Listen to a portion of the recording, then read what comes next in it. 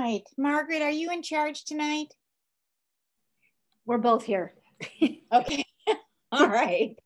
Well, I've got 6 o'clock straight up, so let's begin. Good evening to all. We'll be excusing Maddie tonight, who's unable to join us.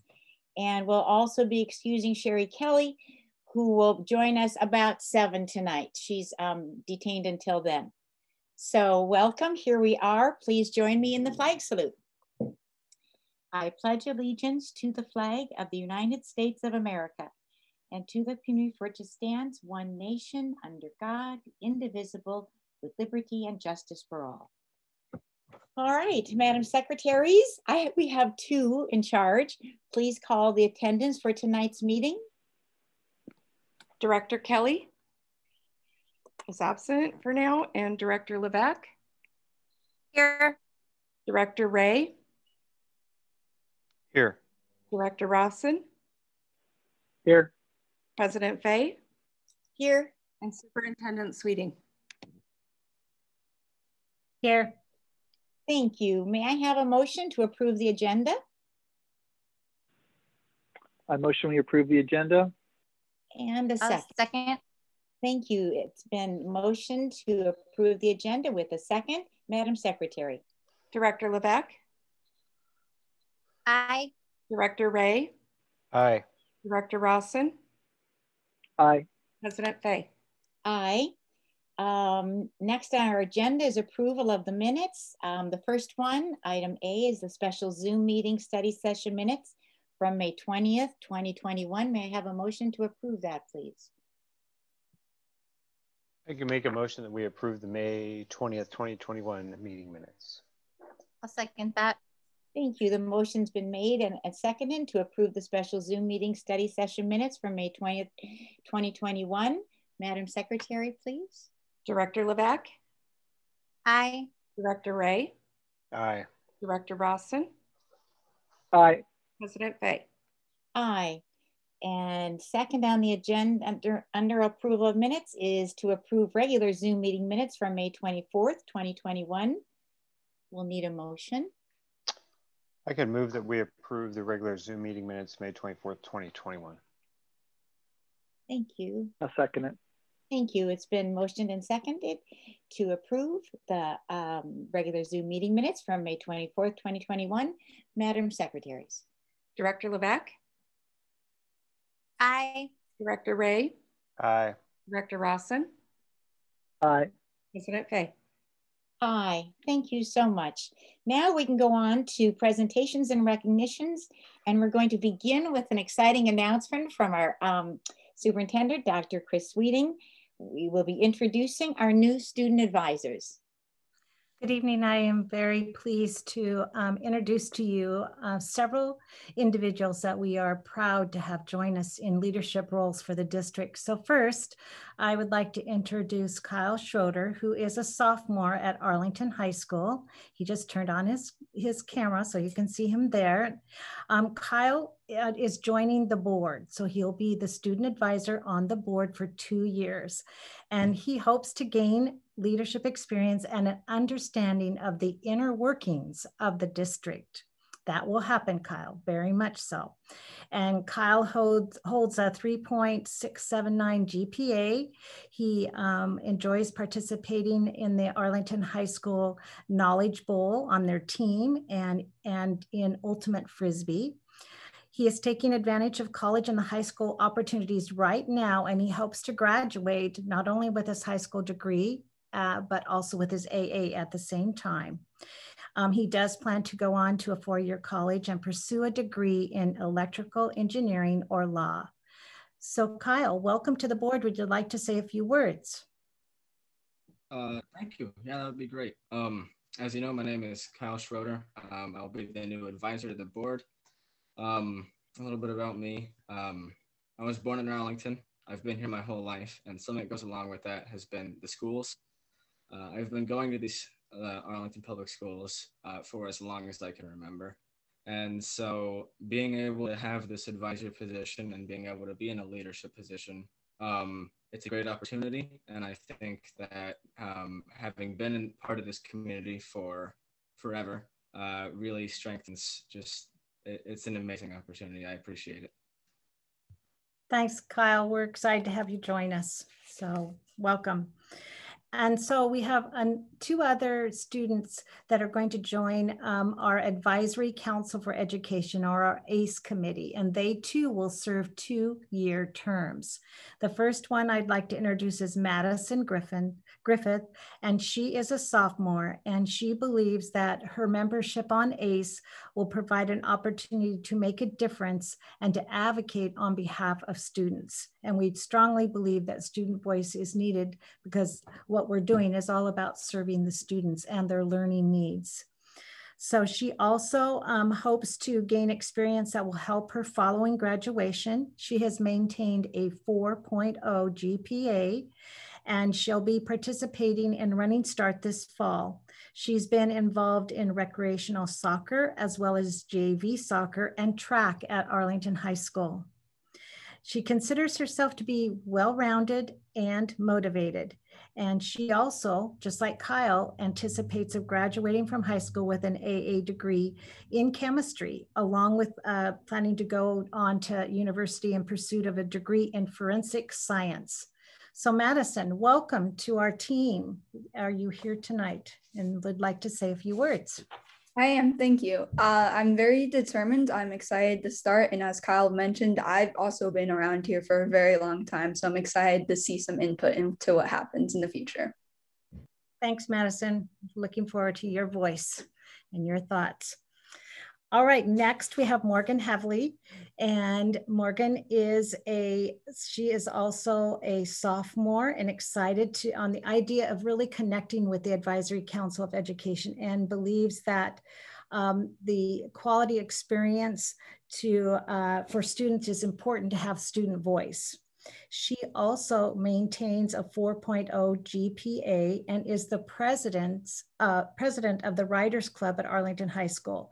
She is also involved in the Arlington High School Drama Club, and outside of school, all kinds of different activities: kung fu, tap dancing, cello, and jazz dancing. And maybe she can tell us, there's, I think, several more as well. So also involved in the Running Start program. She expects to graduate from high school with an AA degree as well, and eventually go on to achieve a doctorate in physics and become an astrophysics. That's amazing. So are you here with us, Morgan? Yes, I am. Thank you. So as you all know, my name is Morgan Havley. I'm a current student at AHS. And I was recently accepted into the ORCA program. I am very excited to have this opportunity to connect with both the Arlington Council for Education and the student body to not only better the education of the students at Arlington High, but to better the education of the entire school district. So thank you for that. Thank you. Glad you're with us. Thank you very much. Thank you so much. Welcome, Madison, Morgan, and Kyle. And after this long year, my message to you is enjoy the summer.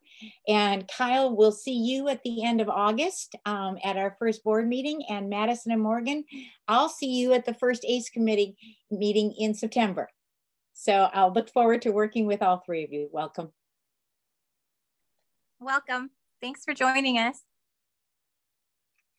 All right, next we're going to move on to honoring our 2020-21 retirees. And I'm going to turn that over to Eric DeYoung. Yes, good evening, board members. Nice to be here with you. Sorry, I'm driving home. I just pulled off the side of the road though. So we are excited to recognize our 2021 retiring class, our graduating class, I guess, from Arlington School District, if you will. They've been with us for many number of years. There's a good list of employees this year. And due to COVID, we have not been able to recognize our last two staff graduating classes with an in-person celebration. So we've been doing it via Zoom at our board meetings. And Gary Sable, again, this year has put together a nice little recognition for our employees. And so Gary's going to pull that up for us and start that off. Our retirees, I believe, are in the audience tonight, and we want to thank them for their many years of service to the district, to our students, our families, community. Has just been great service that all of them have given to our district. So I want to thank them personally. And they also received an Apple Award from the district. Those were delivered out to their buildings this year for them to hopefully place somewhere at their home to remind them of their service in Arlington. So let Gary go ahead and hit play on that thing, Gary.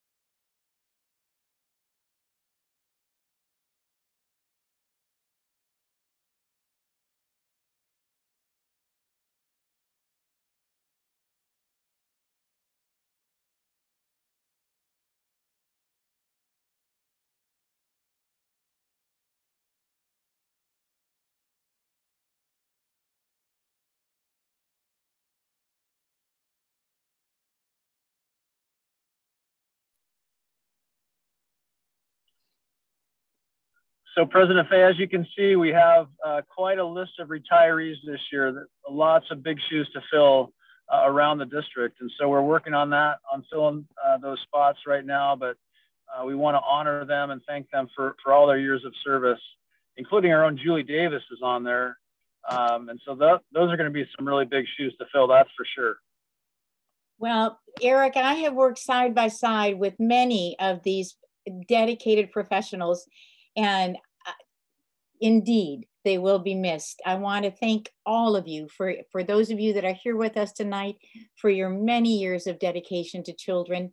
You've fed them, you've nurtured them, you've counseled them, you've loved them, so many of them, as they learned with your guidance and you watched them grow. And now with retirement, you will be in charge of your time to spend in your pursuits of choice. And I wish all of you that next adventure in your life be fulfilling and rewarding, as I know it has been with your years of service to our students. Thank you.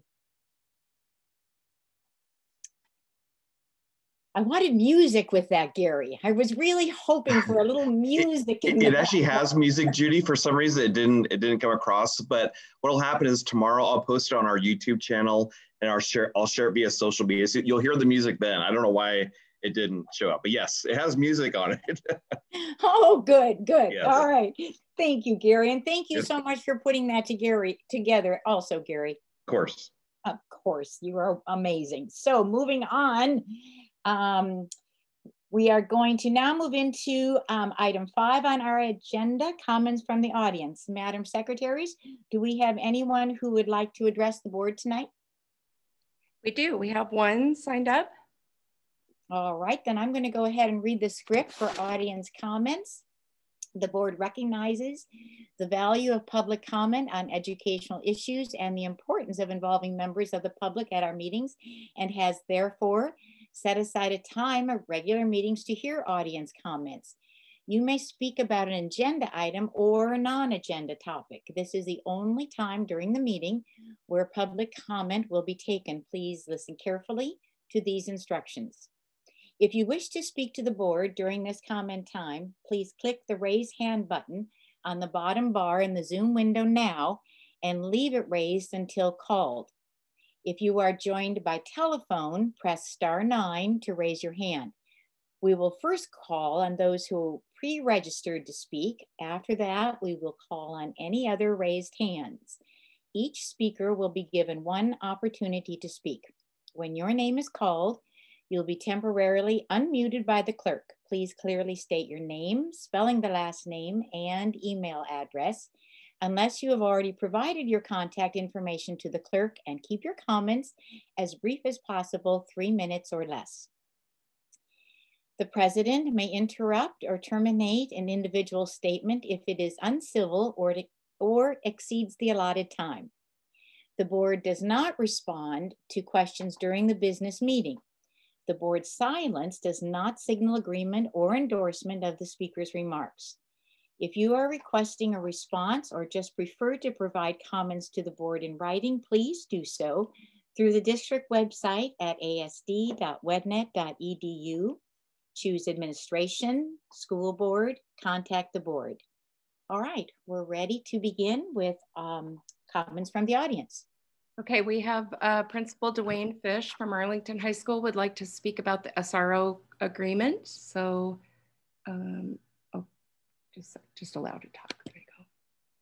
Okay, Dwayne, you should be able to speak.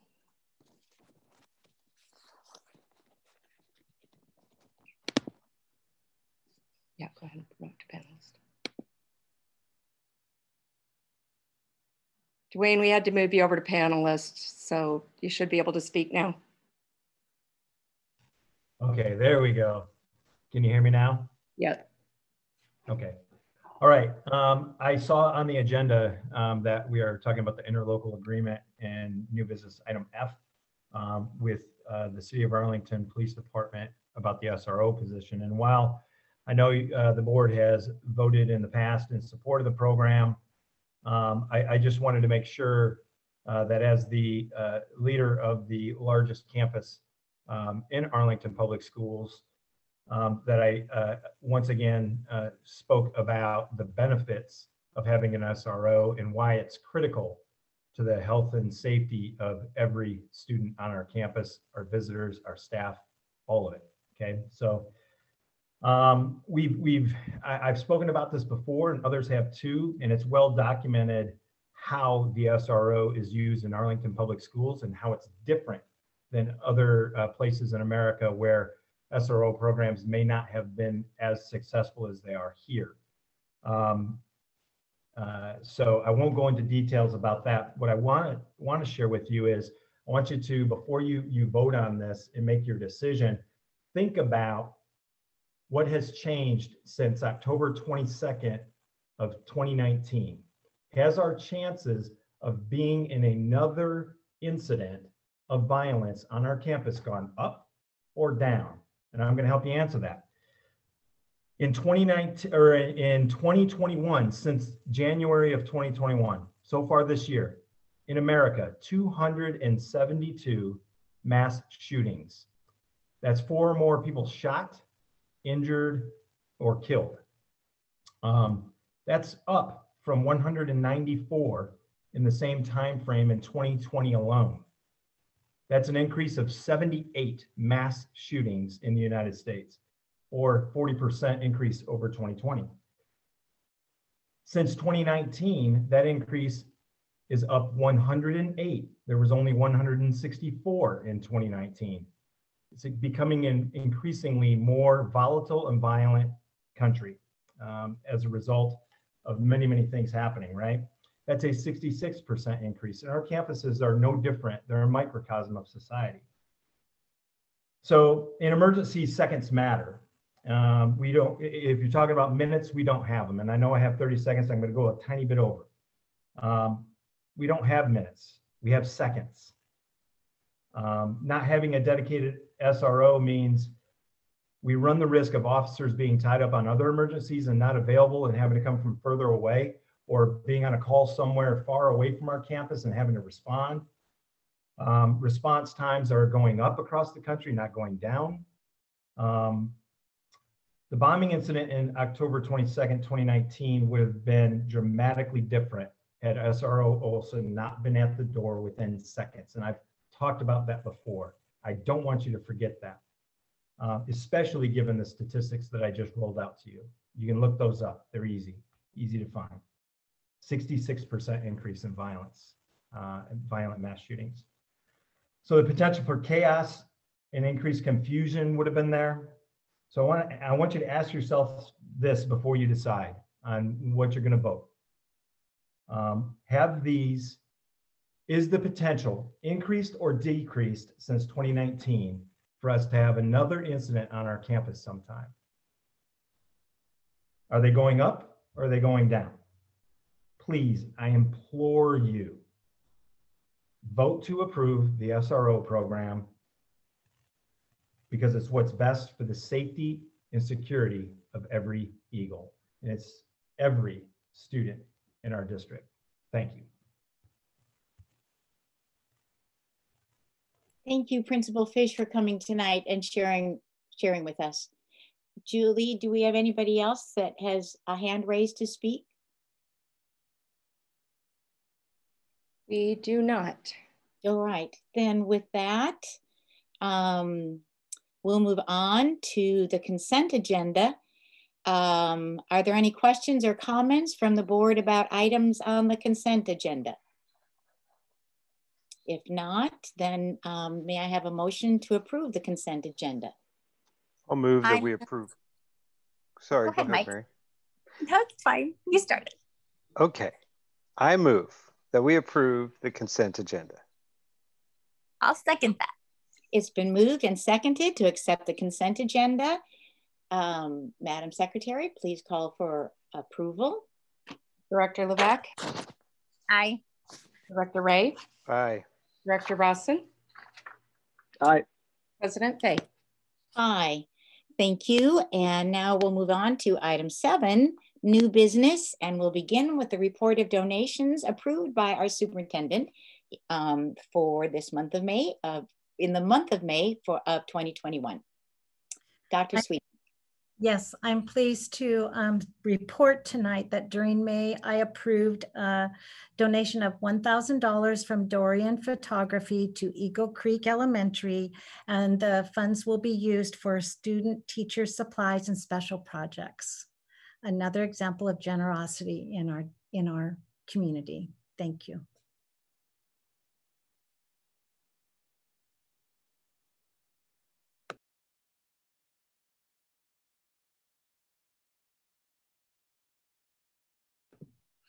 Judy, you're muted. Sorry. All right, we'll pick that up again. Thank you, Dr. Sweeting. Next on the agenda is grant approval. I think the Ellison grant for Haller Middle School, and that goes to Trevor Summers. Good evening, everybody. Rachel Harrington, one of our phenomenal science teachers, has applied and been approved for a grant. And this grant would allow us to create an outdoor learning space for our students. I've talked with Brian Lewis and Ed Aylesworth and already picked a location for the site. We've mapped it out. Rachel's put all the purchasing details together. And so everything's ready to roll. It's going to have a fenced area. It's going to have 30 seats for students. It's going to have a nice big whiteboard. It's going to be nice and secure back kind of across from Kids Closet. And it's just going to give us another space to learn. And I think with the recent mask breaks and some of the different things that we've used this year as far as getting students outside and moving around, this space is going to be used a lot. So it's going to be awesome, and I definitely hope it gets approved, and I'd be happy to answer any questions you have on the grant. No questions, Trevor. It just sounds exciting. It's going to be a cool thing to see. I had one question. Trevor? Yeah, sure. Is it going to have a cover over it? Yes. Yeah. Part of the grant that Rachel put together has like a gazebo that'll be covered, and a nice cement pad that I've worked with Brian and Ed on. So it'll be fully covered, and we'll have good storage out there for each student's going to get. Each class that goes out there, there'll be 30 kind of mini whiteboards and then one bigger whiteboard for the teacher to instruct on. But yes, it will be covered. Thank you. That's all my questions. It's exciting. Awesome. It is exciting. I'm thrilled. I want to come. I want to come and hang out there. I'm so glad that this is happening for us, and it'll be a great example for others to model off of. Excellent. So with that exciting news, do I have a motion to approve the Ellison grant for Haller Middle School? I'll move that we approve the Ellison grant for Haller Middle School. I'll second. Thank you. It's been moved and seconded to approve the Ellison grant for Haller Middle School. Madam Secretary, let's approve this. Director Lebec? Aye. Director Ray? Aye. Director Rawson? Aye. President Fay? Aye. Yeah, it'll be fun to watch this come together. Next on the agenda is item C, academics and student well-being, which was formerly called the RAS Committee, and we will hear updates and planning for the 21-22 school year from Dr. Chris Sweeting.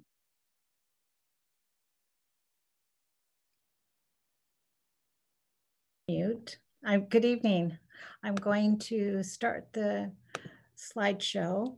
So tonight, we're going to give just a few updates. One of those that we usually provide is the Snohomish Department of Health update. And really, at the last meeting, which was last week, the focus, Dr. Spitters was not at the meeting, so the members of the Department of Health team were there, and they shared information about vaccination clinics across the county. And Brian Lewis will share more information about what's nearby that will take place soon in this next month.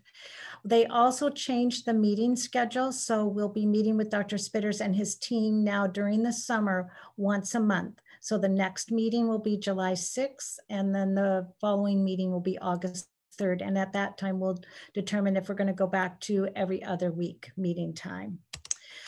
Also pleased to report, this is the latest on the count. So we are going down and down. We have, it looks great. So we're down to 79. That was posted today. So good news there on the infection rate. It is going in the right direction. The Arlington Public Schools health metrics, these are the same as they were last week. We aren't, summer school started today, so we'll probably start that up, but probably not, it won't be we won't be sharing this as often because we don't have a lot of students on campus right now, but we will be doing close contacting, and Brian will share some of the changes and protocols that are going to take place during summer school. So wrapping up 2021 and moving forward into summer. Right now, I am asking Brian Lewis, Executive Director of Operation, to share with us what are those changes and protocols starting now, moving forward. Good evening, directors. On May 13th, next slide, please. On May 13th, 2021, Washington State Department of Health issued revised guidelines for response to COVID-19 protocols effective for our summer 2021 session and the 2021-2022 school year. Some of these have been in place since the The pandemic began last March, and there are some that are missing, and we're going to talk about what stays and what goes. Number one, exclude self or student from work if there are any symptoms of COVID or when close contact has occurred with someone who's diagnosed positive with COVID, or the other range of issues that would exclude someone from work or school, including symptomatic and waiting for the results of a COVID test, or when told to isolate or quarantine by a medical professional. Universal facial coverings, that has not changed. They're required across campus. There is one exception to universal face coverings that is new, and that is when you're outside. If you can stay 6 feet away from another person, maintain that physical distance, then you can remove your face covering while you're at school. We're still required to provide PPE for all students and staff. Next slide, please. Some of the physical distancing requirements have changed. For example, in an instructional situation, it's been reduced to 3 feet between students and students. That does not apply between students and staff. Staff still have to maintain 6 feet of distance from students and from other staff members or adults inside of the school building.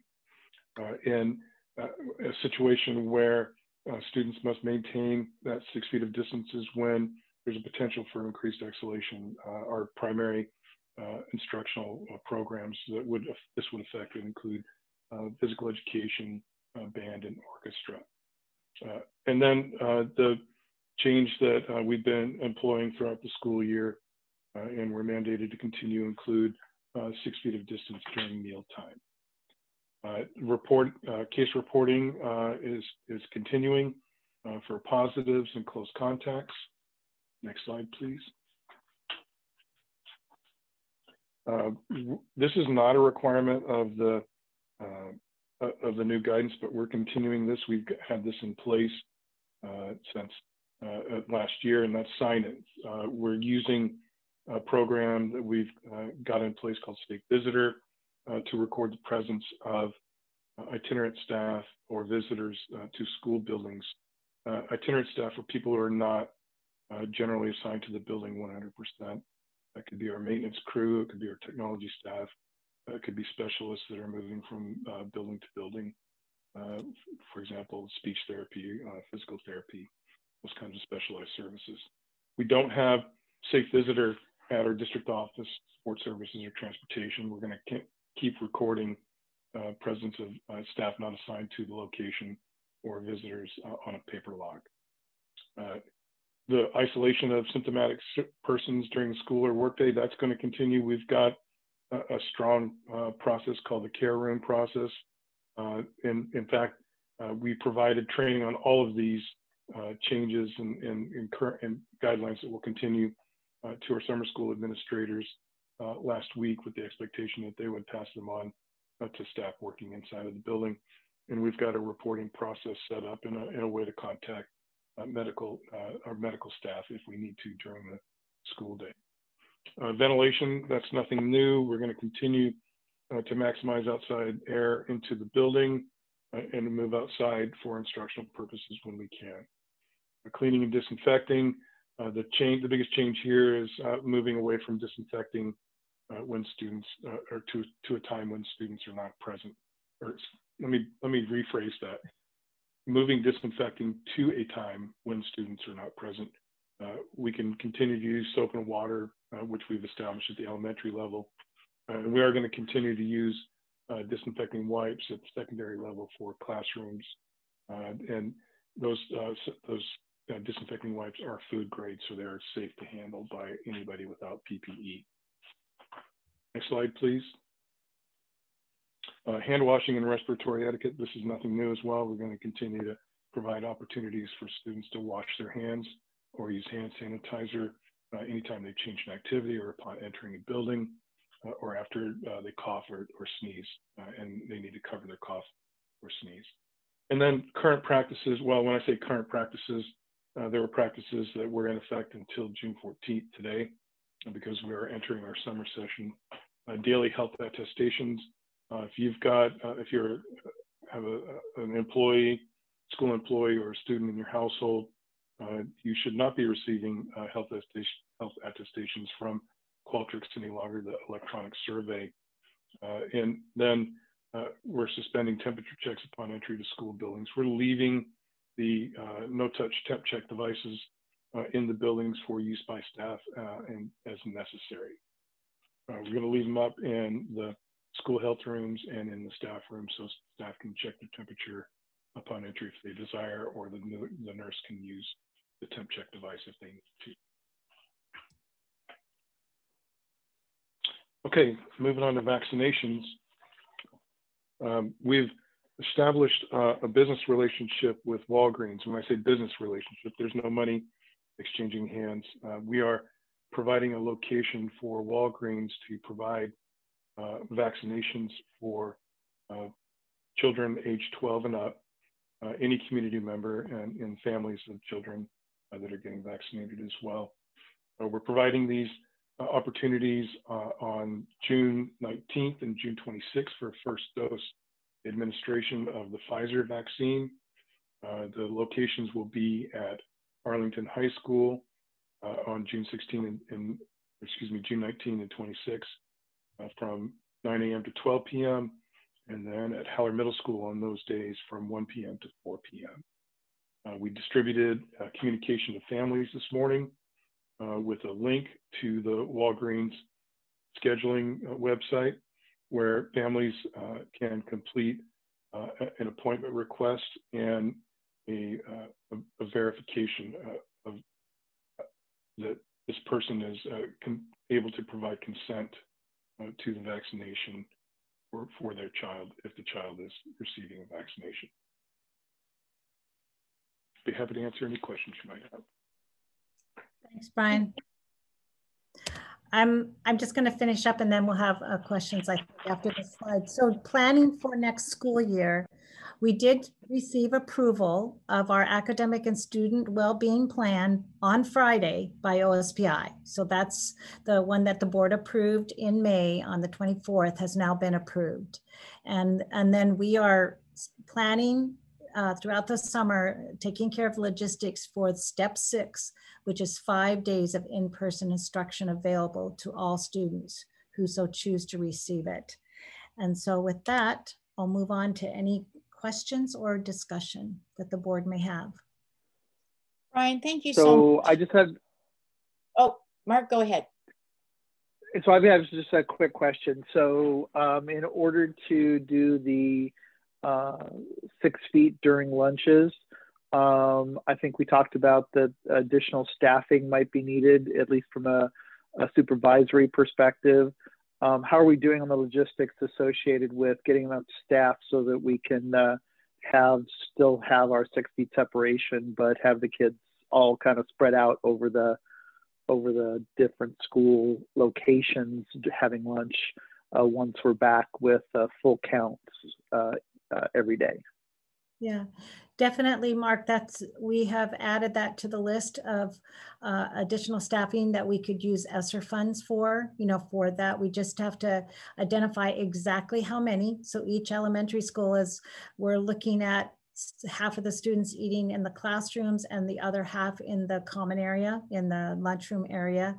And that's going to require additional supervision. So each school will identify, and they actually have sent that amount, and we have that, and Cabinet actually meets on Thursday to finalize those asks and those needs. Secondary, we're still working out what this really looks like. It's a little bit more complicated, more students. So we haven't yet reached all of the logistics or finalized those, but whatever the staffing needs are, we will provide. And we haven't posted them yet, but we will be posting for what I would call an army of paraeducators to support the needs. Excellent.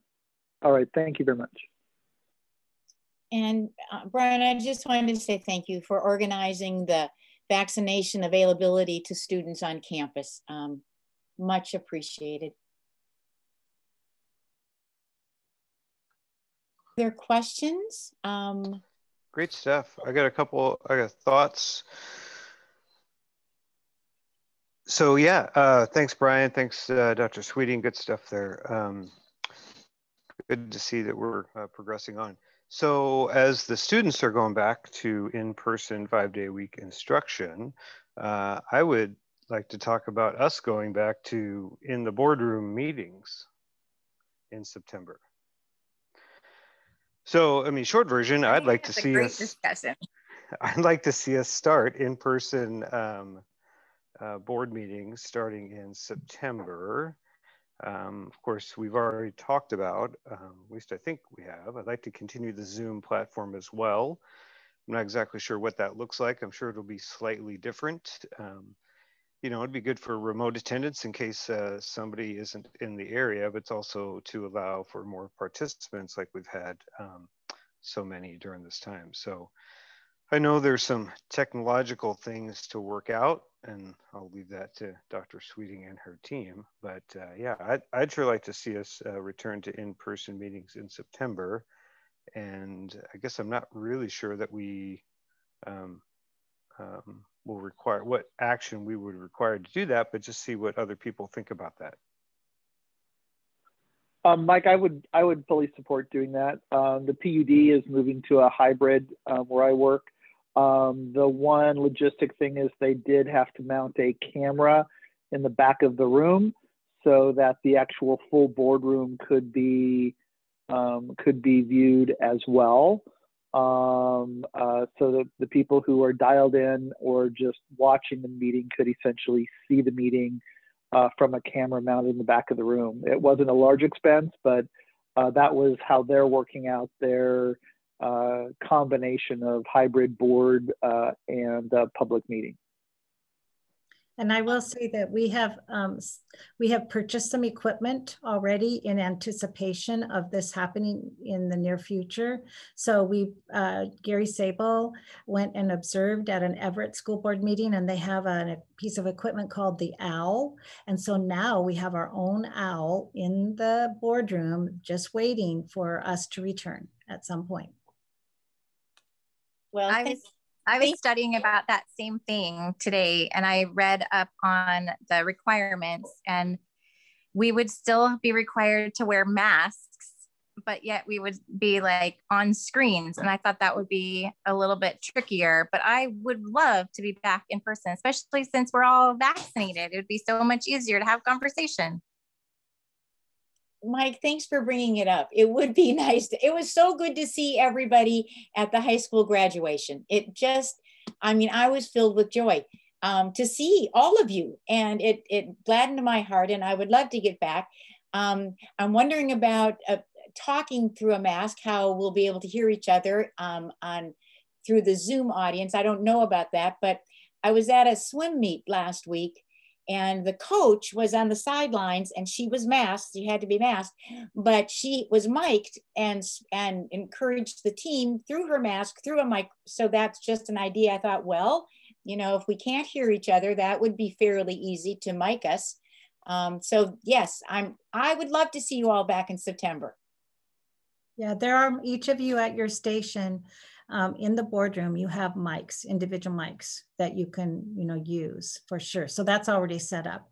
The one thing we'd have to pay attention to is the capacity. So if there's a constraint on the capacity, like say 50%, that means that we have to provide space for whoever and how many people would want to come in person. So that might mean we might even need to move the board meetings to a different location, or we would have to set up some satellite locations like at the district office. So we would have to work through that logistic, but things could. We should be so lucky.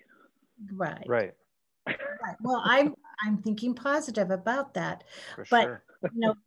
Those are, and also that could change between now and September as well. I don't know, the capacity requirement, it could change. So certainly. So, I mean, Dr. Sweeting, it sounds like all the board members here are in favor of returning. You need some clarification in the form of a movie that, but if not, whatever your comfort level is, but I'd like to, affirm as of today that we are planning on return to in-person board meetings starting the first board meeting in September. And I'm happy to start any process that you feel you need to ensure that that's going to happen in 2 months. What's your thoughts? Well, it's interesting. So we went to Zoom without a board vote, so it seems strange that we need a board vote. It might just solidify it and take any questions out of it for the board someone to make a motion, say, we're going to be back, if things are the way they are right now, and we want to be back in person and in September. It just might take away some questions about that, but I don't think it's required, but you could do it just to confirm. Sure. Well, with that note, I'd like to move it. Sure. I'd like to move that barring any legal difficulties, that we return to in-person board meetings in September of 2021, whatever the first board meeting date is. Insert. All right, it's been moved and seconded to return to in-person board meetings, the first board meeting in September. And this would then be a time for comments. Are there any comments that any board member would like to present? Mike, you made the motion. Is there anything you would like to say first? I have nothing more to say. Okay, any other board member that would like to speak? It would be awesome. It would be almost like normal. All right, then. The motion has been made and seconded to bring board meetings back on campus with the first board meeting in September. Madam Secretary, could we call for a vote? Director Levesque? Aye. Director Ray? Aye. Director Rawson? Aye. President Fay? Aye. All right, with that, we'll move on to item E under new business, which is the advisory council. Oh, sorry, excuse me. We're on item D. Item D, I'm going to back us up, which is Arlington Public Schools Equity Plan for Social, Racial, and Educational Justice. Okay, we're ready. Thank you. Thank you, School Board President Fay and School Board Directors. This is Will Nelson, the Director of Equity and Student Success for a few more weeks. I want to thank, there's a couple people in the audience that are on the district and community equity team. So Victoria Dowdy, who spent countless hours with me editing and compiling all of the edits. So Victoria, thank you. And then Tanya Banyak and Erica Knapp are both in the audience as well. And Erica is going to introduce our students who are going to present tonight. So Erica, all you. Thanks, Will. I get the honor of introducing our students who are going to present tonight. They are all rising juniors, highly involved in various sports and clubs, including the equity team, and they're extremely valuable. They are Janice Clemens, Lena Abelman, and Makaji Olasan. So we'll start with Janice. Good evening. My name is Janice Clemens, and I will be introducing this plan. So in the school year of 2019 and 2020, the Advisory Council for Education drew up an equity plan for the district that was the first step in the process of making this school district more equitable and a more acceptable community. Then the District Community Equity Team, or the DCET, spent the past school year looking over the equity draft and deciding what things needed to be changed, added, and elaborated on in the draft. This document has been finally combed through by high school students, parents, teachers, and administrators in the district who are all key stakeholders in the community. The goal of this plan is to align district practices with the district's mission, bring people from the less represented groups in the district into the conversations we have about equity and other district-wide practices, prevent negative unintended consequences, and to address how the district is doing with everything that I've stated today, and make sure that we do our part when it comes to making Arlington School District an equitable community and a place where all people feel safe, welcome, included, and supported in everything that they do. Elena? This is a very important plan to try and get passed. Most of this is involved with the students at Arlington High School and every school that there is. The students' voices can get heard only so much by what they give, but with this plan, we're able to extend more to the students than basing it off of what all of the adults and staff hear from themselves. Each school has a different level of communication with their students, and some lack more than others.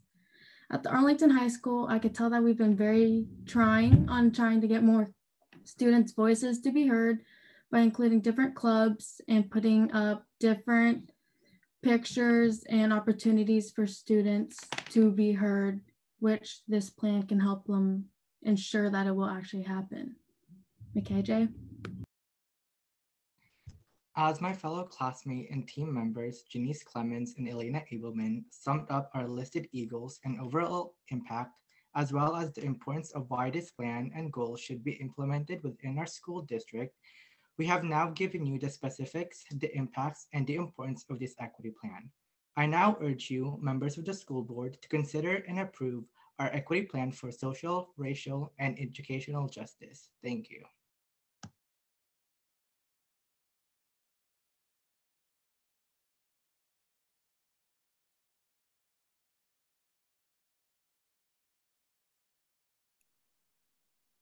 And thank you to you students and to Erica.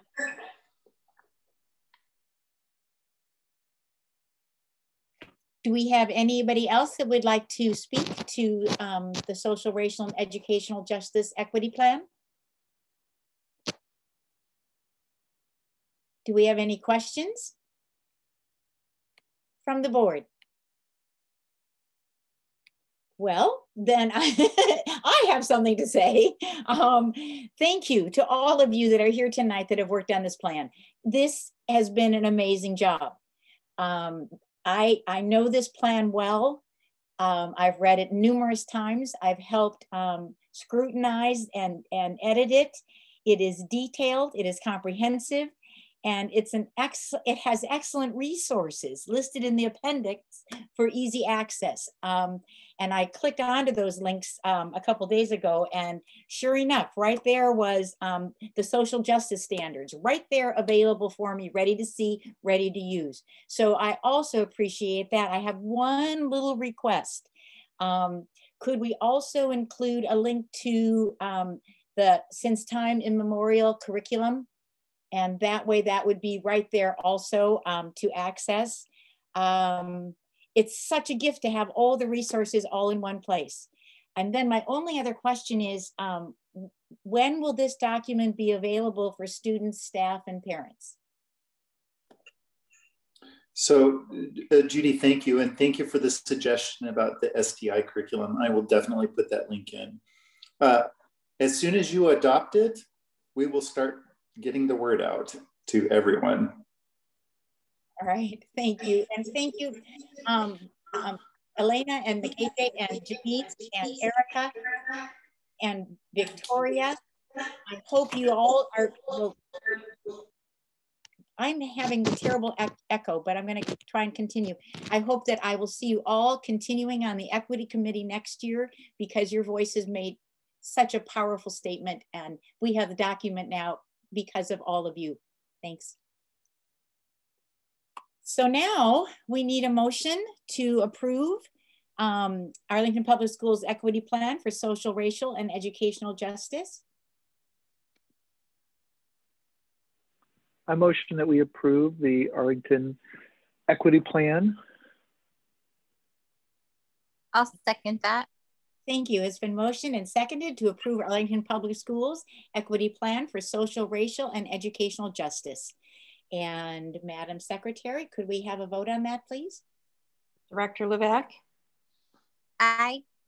Director Ray? Aye. Director Rawson? Aye. President Fay? Aye. Thanks again.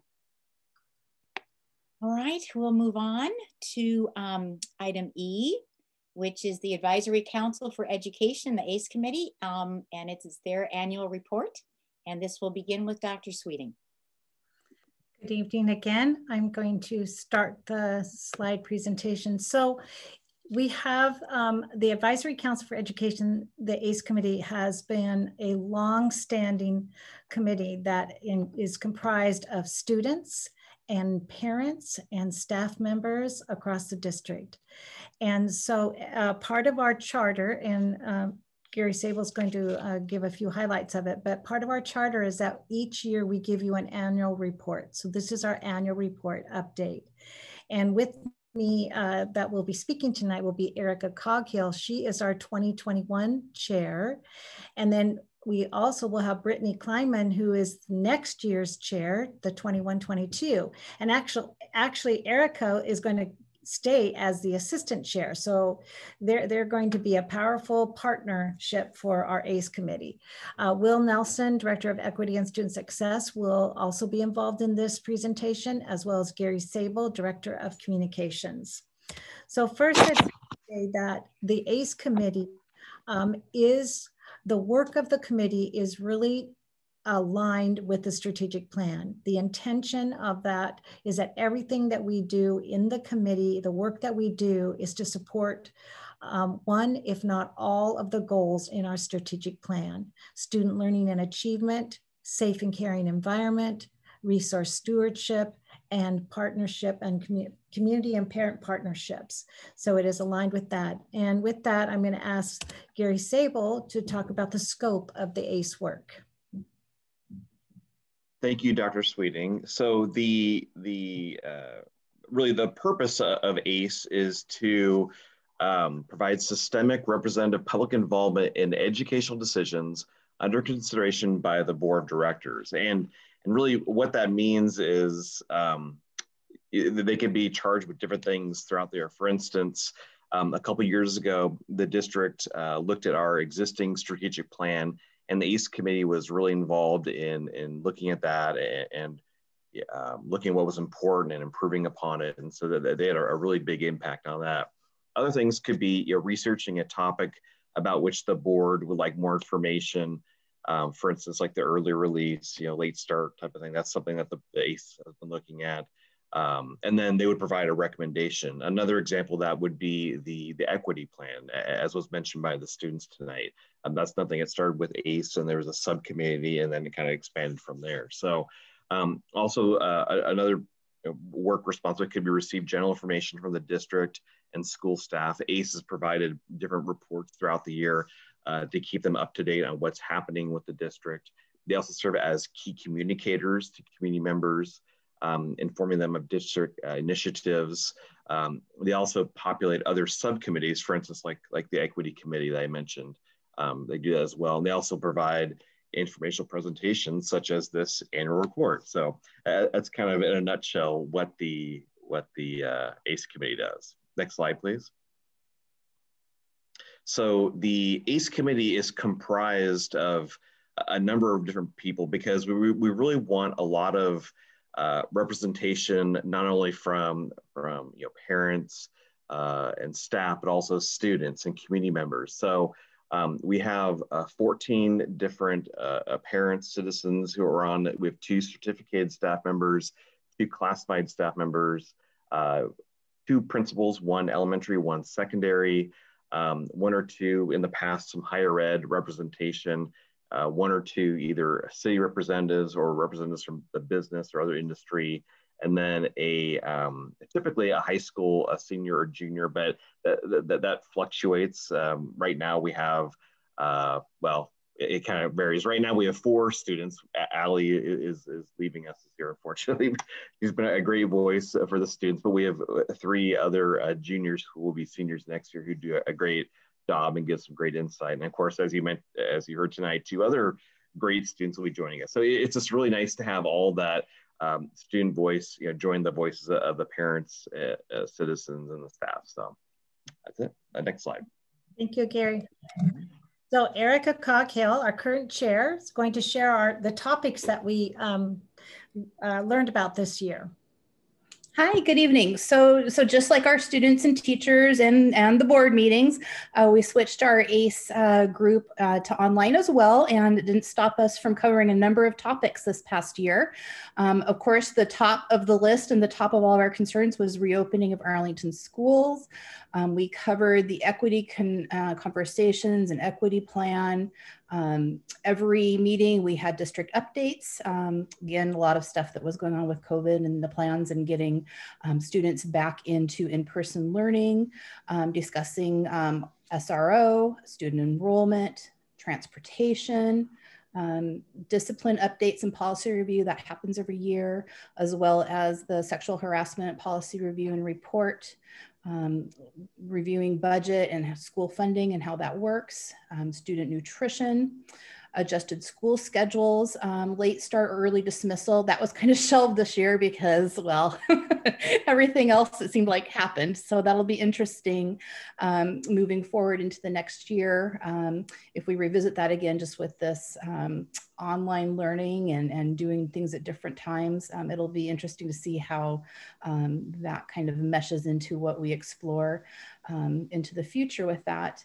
Then later school start times for secondary. Thanks, Erica, very much. So then Brittany Kleinman is going to tell us about the accomplishments for this year and then what are potential research topics for next year. Good evening, board. This year we were really involved in the ongoing review of our reopening school efforts.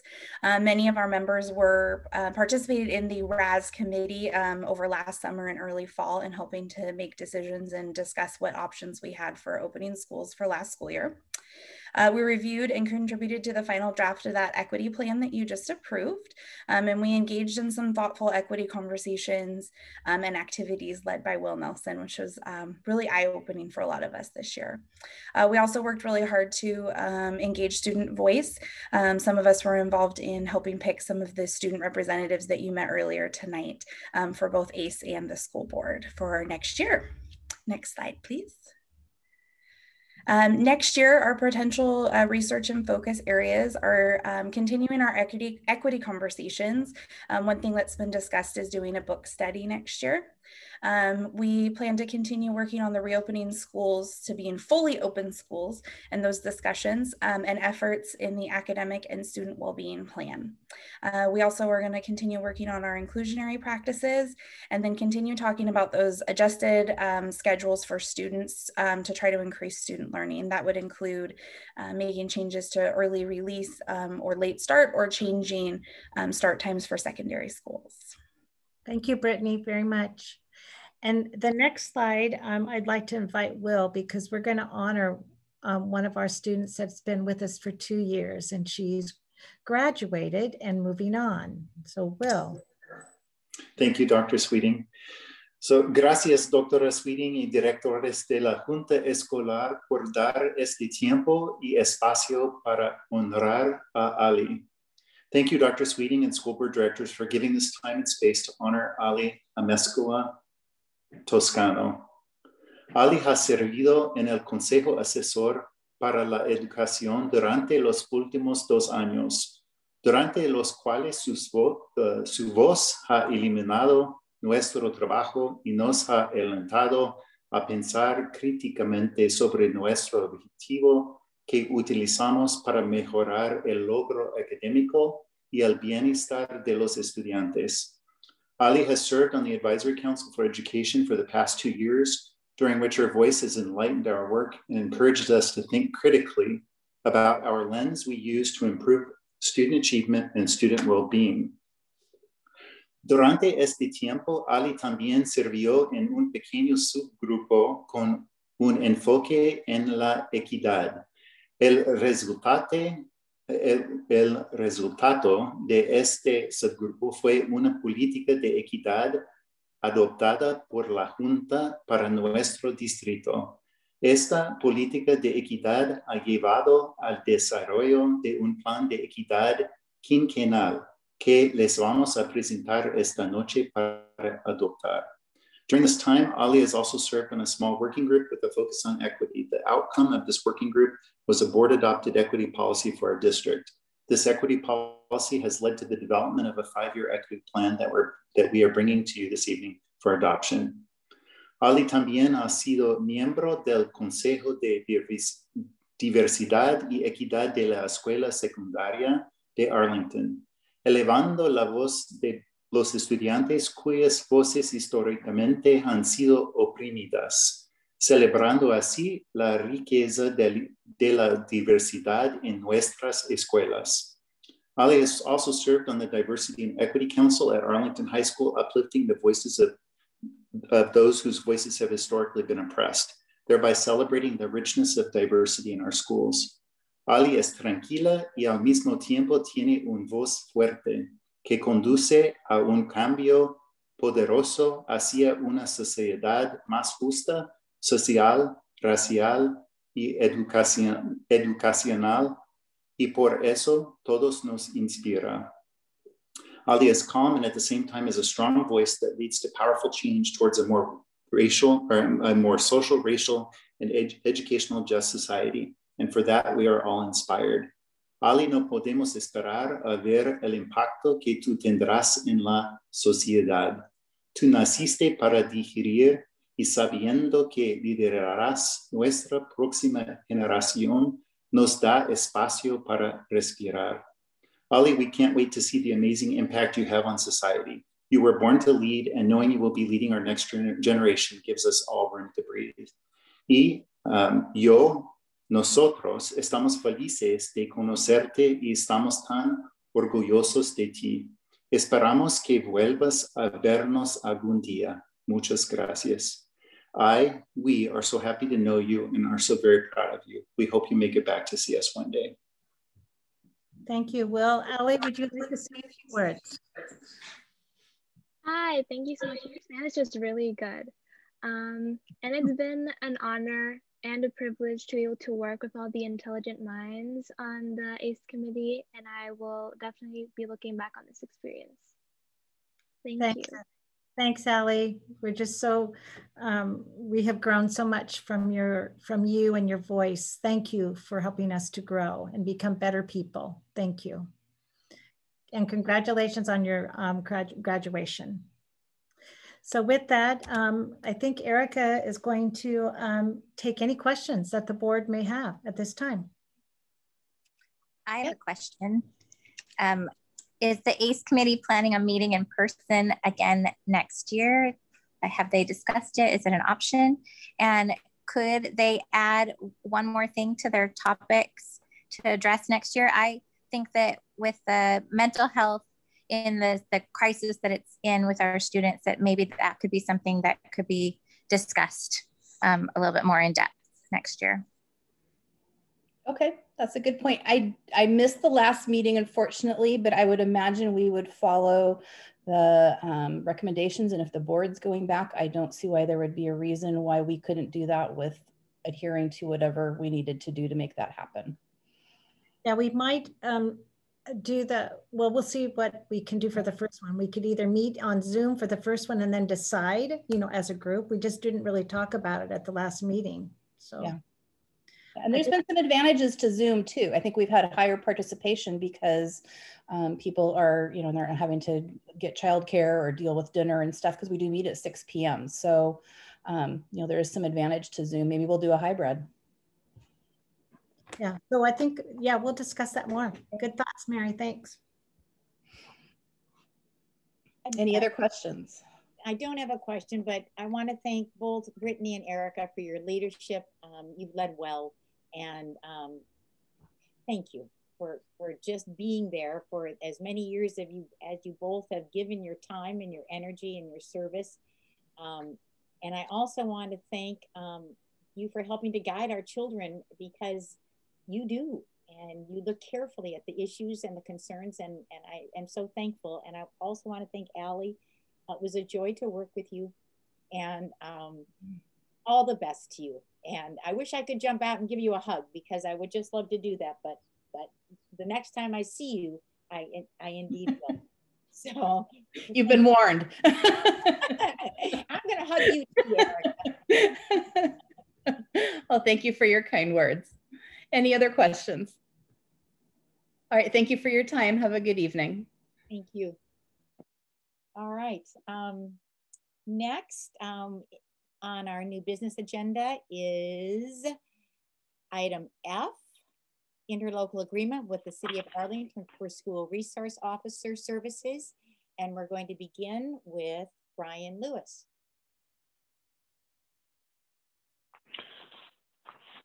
Thank you, Dr. Fay. Tonight joining me is Dan Cohn, Assistant Police Chief for Arlington Police Department. Dan, could you introduce yourself, please? Good evening, board members. Again, like Brian said, Dan Cohn, the Deputy Chief of Police for the City of Arlington, and appreciate you guys reviewing this and look forward to your vote. Thanks, Dan. Dan's going to be a resource in case we have any questions regarding the ILA or APD. So tonight we're going to look at the supporting board policy regarding the SRO program, the history of the SRO program in our schools, some excerpts from some surveys. This is new for us, and the terms of the proposed agreement. I want to remind you regarding a slide that I presented at the May 17th board workshop regarding the safety and security ecosystem. And you can see that the intent here is to communicate an articulation across all these different fields and how they all contribute to a safe and secure school climate. First responders, which includes SROs, is listed as one of these components, along with physical security and technology, collaborative safety and security culture, student threat assessment, risk mitigation, and emergency management.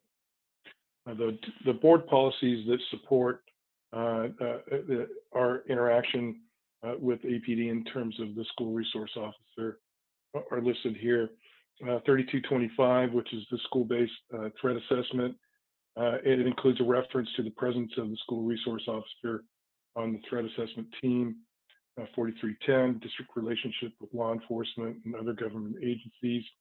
And 4311, the school resource officer. This was a policy that was revised by the board in 2019 in response to legislative changes.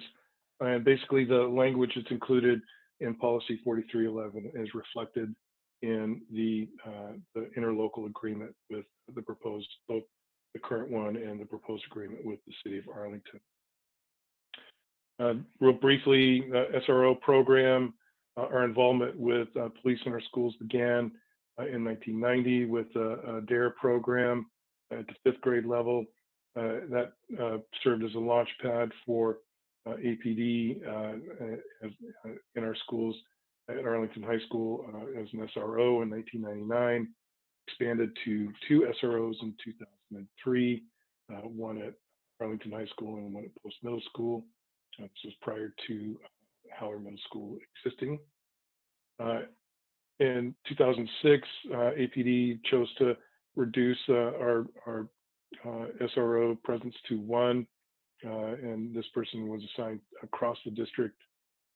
In 2013, due to budget realities, APD attempted to cancel the program or wished to cancel the program. The school district responded by funding the SRO, the existing SRO in place at 50%, and increased that funding to 100% in 2014, where it remains today. So we've had the school resource officer in our buildings since 1999.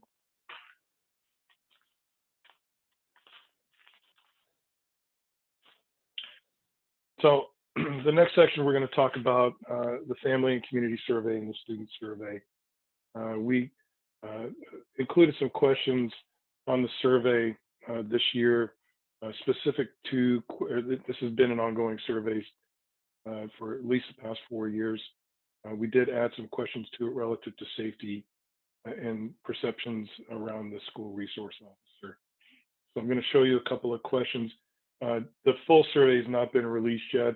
The Superintendent Sweeting did allow me to pull a couple of responses off of it for the purposes of this presentation. First questions are from the Family and Community Survey.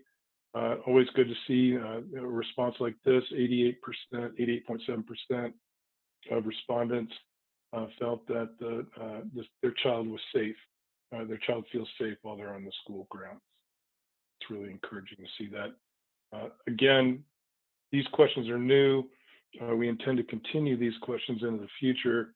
These questions serve as a baseline for us to gain some insight into the thoughts of the family and communities. And they're really useful to have these questions if they continue into the future to help us gauge our responses in terms of improving performance relative to these questions. So the question about school resource officer, again, it's new.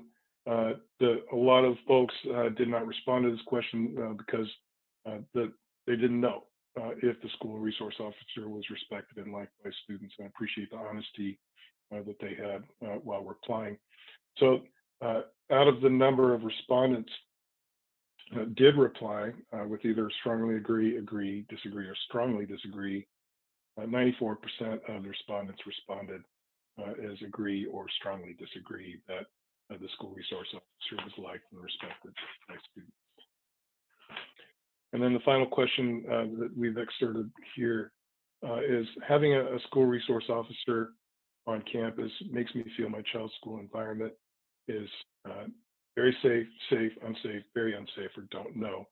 The percentage of unsafe responses to this question, or excuse me, don't know responses to this question was much smaller than the perception. How does their student view the SRO? In this situation, 95.3% of those that did not respond, don't know, felt that the SRO's presence created a very safe or safe environment on campus. I also provided you about 3 pages of comments, and I want you to know that these comments were not selected for any kind of bias or perceive or present any kind of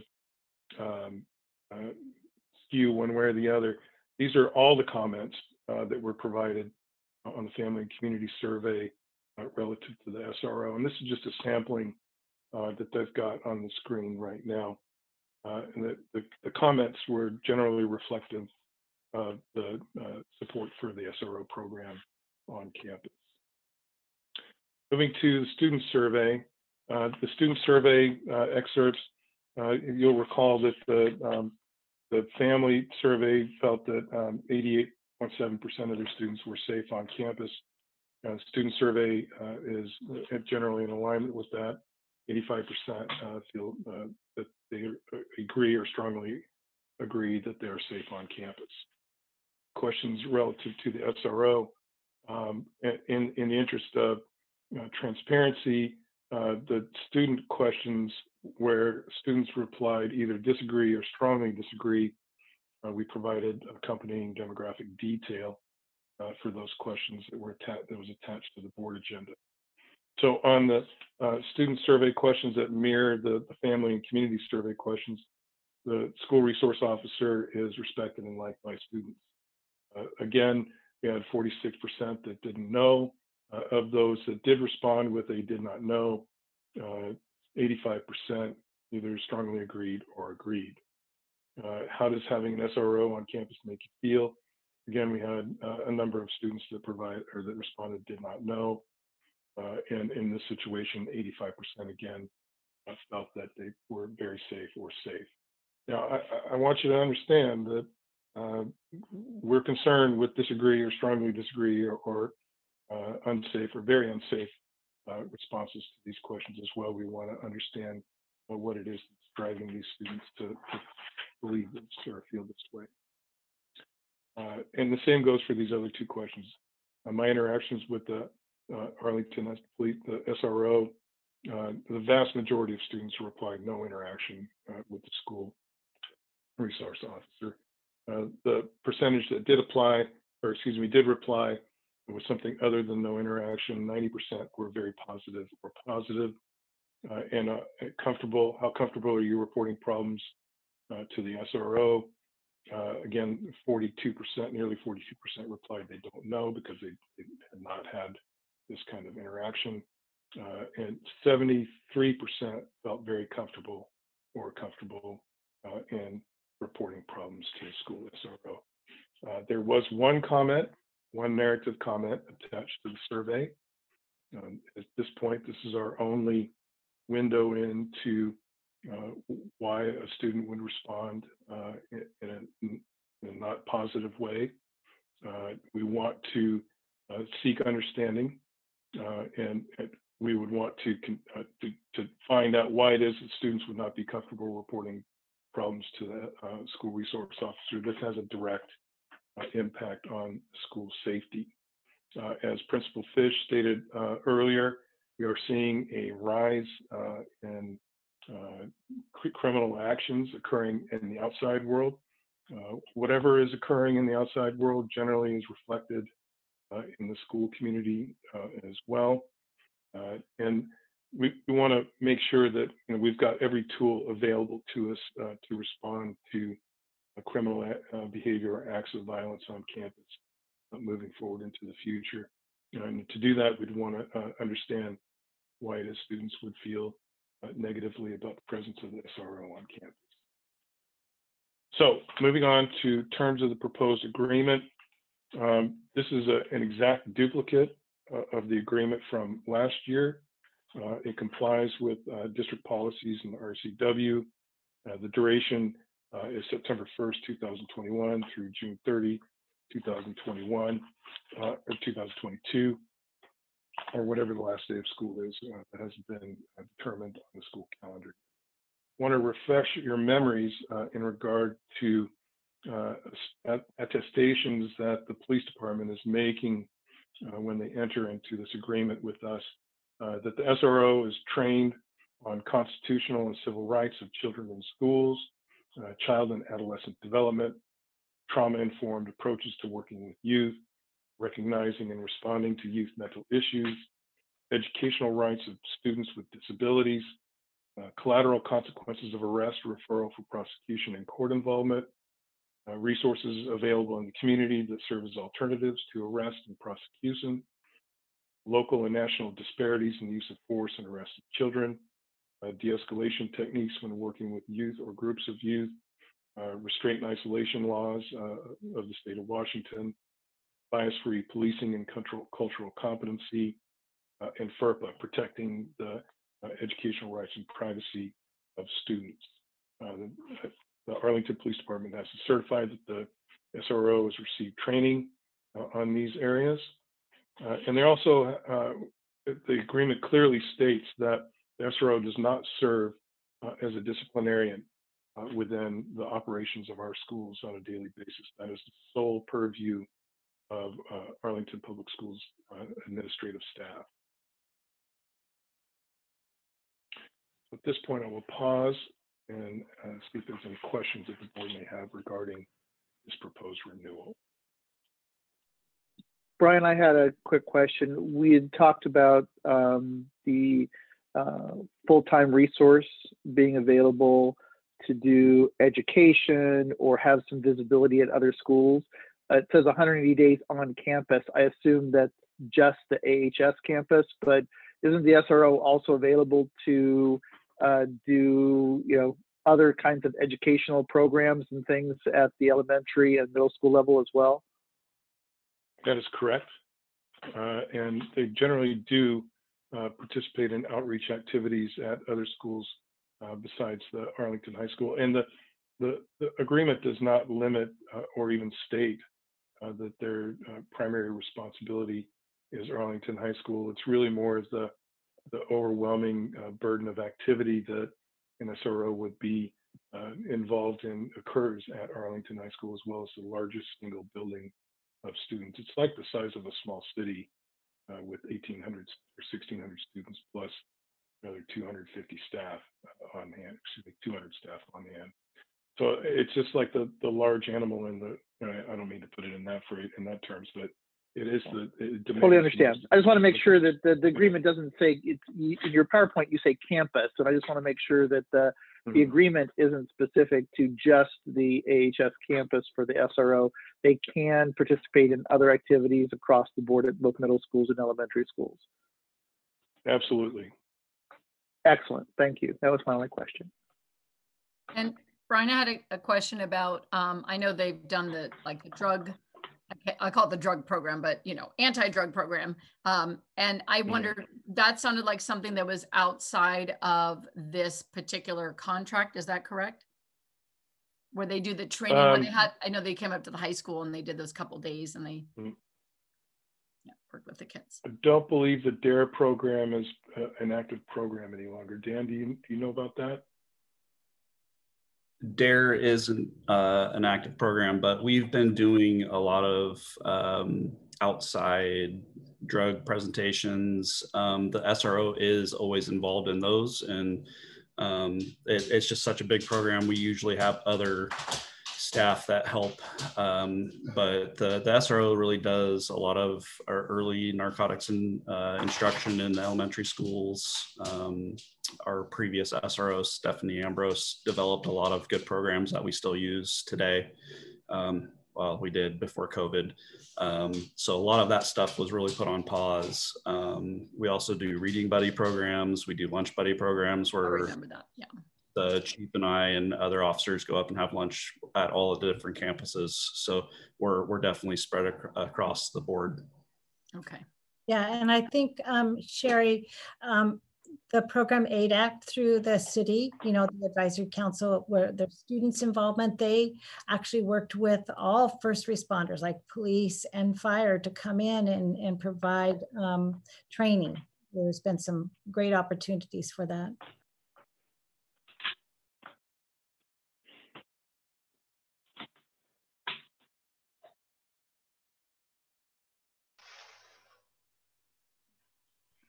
I have another question. I don't know if this is under Brian's purview. So my question would be, if we did not have an officer, and would that same money be applicable to mental health counselors at the high school? Like, could you substitute those two things? It's a line, it's just for this. Counselor would have to be funded some other way. Well, Sherry, I don't think that it's accurate to say that these are it's a zero-sum game. It's either a choice between the SRO or additional mental health counseling. Okay. While we've had the SRO program in place, we have added mental health services across the district in the past few years. Right. I don't think that means we would stop adding those mental health services as a response to an increased need. Yeah, and I definitely agree. We are not going to, having the SRO program or that approved contract will not keep us from getting the support or resources we need. And I can see Gina said nodding too, because we have a list of needs that we're working on right now, that relate to social, emotional, mental health. Right. I think from what I read from some responses, and they weren't probably the dominant response, but I definitely want to hear that voice.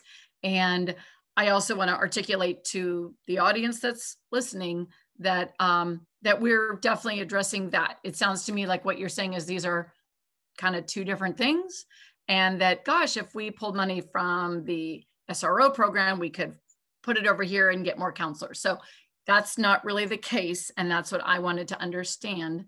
I wanted to hear that from you, and that's explained. And yes, I'm eager to hear what Gina says in terms of, I know there's more federal funding, and I have been an advocate for more mental health counselors myself for years. So that's the camp I'm in. So thank you.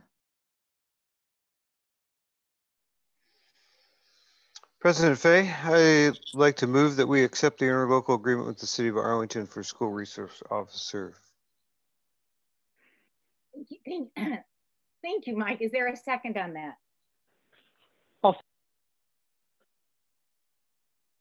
It's been, thank you, Mark. It's been moved and seconded to approve the renewal of the school resource officer interlocal agreement with the city of Arlington. And Madam Secretary, could we call, before we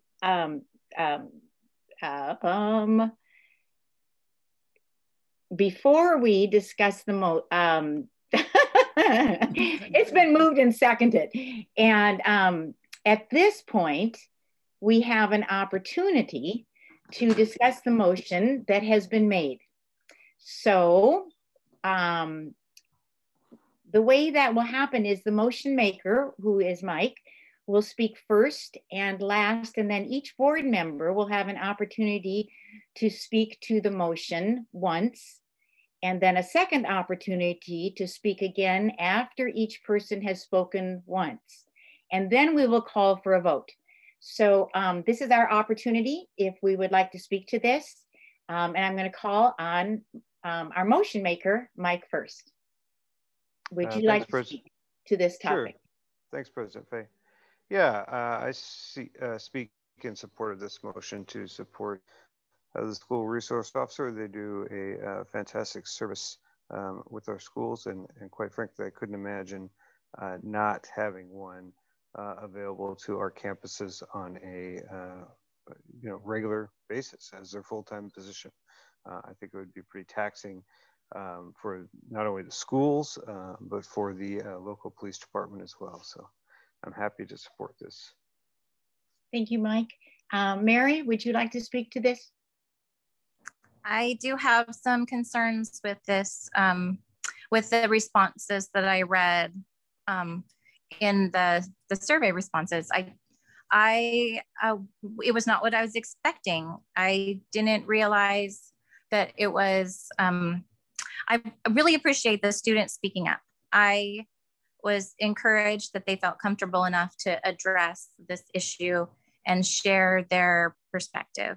I have never known that so many young ladies in our schools felt uncomfortable reporting things to the SRO. I was unaware that there was some concerns there. I did not realize how many young ladies did not feel safe having an officer on campus. It was kind of eye-opening for me and concerning. I thought, what if we had a school resource officer that was a female? Could that be an option? I know we had Officer Ambrose a few years ago. Is that something that could be tried out? And I'm not comfortable with the survey responses creating more discomfort for our kids that are female, for our kids that are of color or of concerning, like they don't feel comfortable with the police officer. And I can tell from personal experience that right after the horrible September 11th attack and the airplanes and the tragedies, we flew home for Christmas that year. And it was scary to get on an airplane. But you know what made me more scared was walking past rows of National Guard men with very long, big weapons. And I did not feel safe. I didn't trust them. I didn't trust any military at that point because I felt like there was a lot of conflict and people, I just didn't trust them. And I felt really nervous and really uncomfortable holding a kid in each arm and a baby across my lap. So I don't think that the impact that these kids feel, it should be disregarded and ignored. And I don't think that anyone has the intention of harming kids in regards to this school resource officer. I know our resource officer is an incredible, highly intelligent, well-trained, strong, determined, wonderful man of integrity. And I think he's great, but maybe the kids don't see that. Maybe the kids don't feel that. So I don't think that it's in the best interest of 100% of our kids to bring the school resource officer back on campus. So that's my opinion. Thank you, Mary. Next, Sherry, do you have any other comments that you would like to make this first round of comments? I do.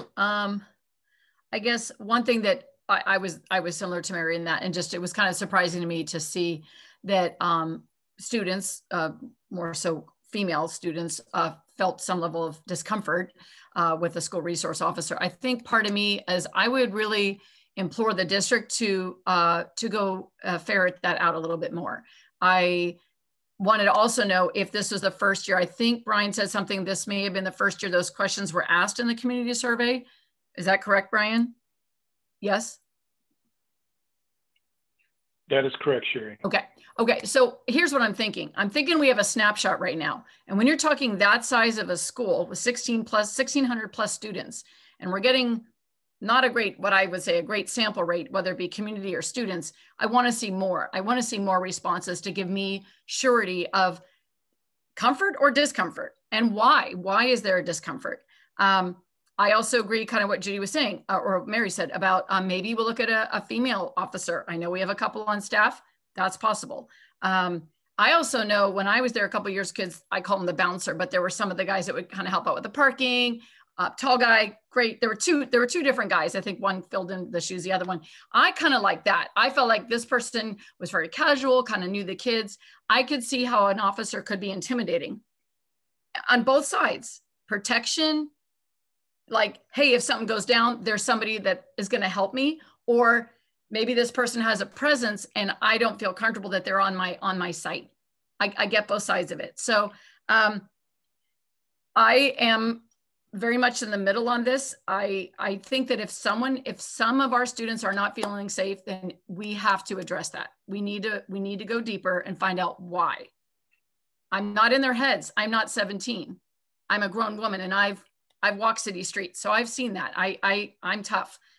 These kids aren't, you know, it's different for them. It's different. They have a different background than I have. So I want to appreciate that. But I think it's paramount. Maybe we re-examine this, do another survey 3-4 months into school next year and see where we're at. I would like to see that number improve, but I think we need to go a little deeper and find out why. Anyway, that's part of where I'm saying, I think in my head, I have one opinion about SRO, but then I'm thinking, you know what? I don't know that this is truly a fair assessment. Maybe there's more. Maybe there's more kids that feel this way, that we're not getting the information. I don't know. So I feel like I need more information to say that. But yeah, I think that's my only concern, is that if people are uncomfortable, I want to know why. And then what can we do to ramp up if we are going with this contract? I want to know what that looks like in the fall, because I know there's a ton of good they do. I know the book buddies, I get that. But maybe we look at softening, having a personality that, that's really amenable. I'm not saying that people haven't been, but I've met a couple folks and I've been happy with both SROs that I've been in contact with. That's all I have to say. Thank you. Thank you, Sherry. Thank you for sharing. And I'm the last board member on this first round of— I haven't had a chance to talk, Judy. Oh, I am so sorry, Mark. You are next on the list. Yes. Thank you.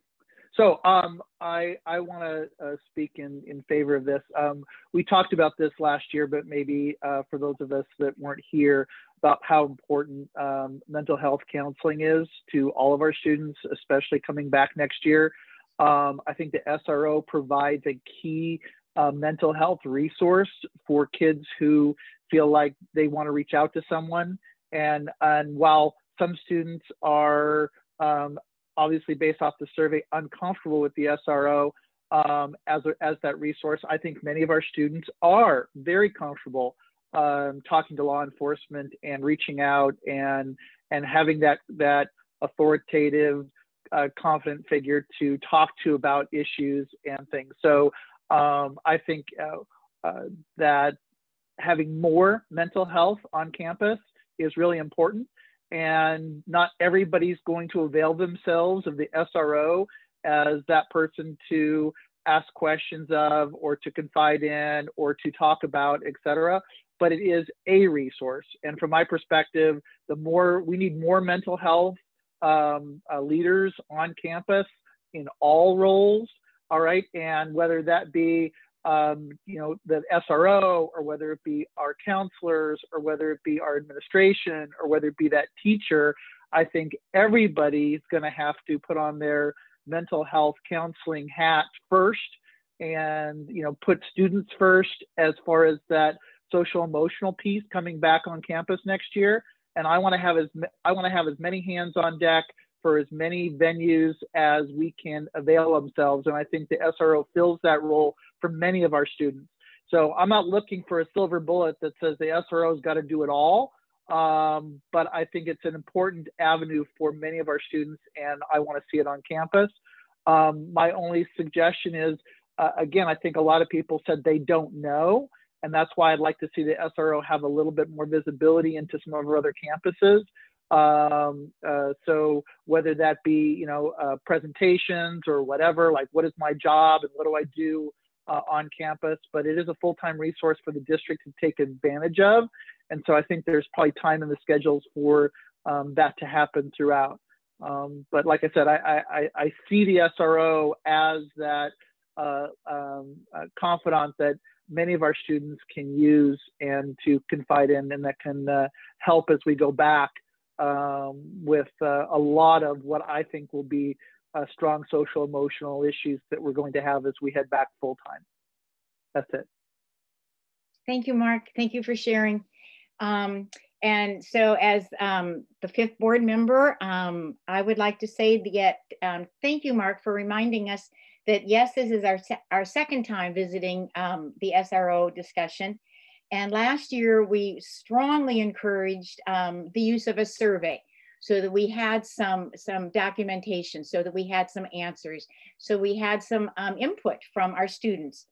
And throughout our board meetings, throughout everything we do, equity, ACE committee, the two words that come up constantly is listening to our student voices.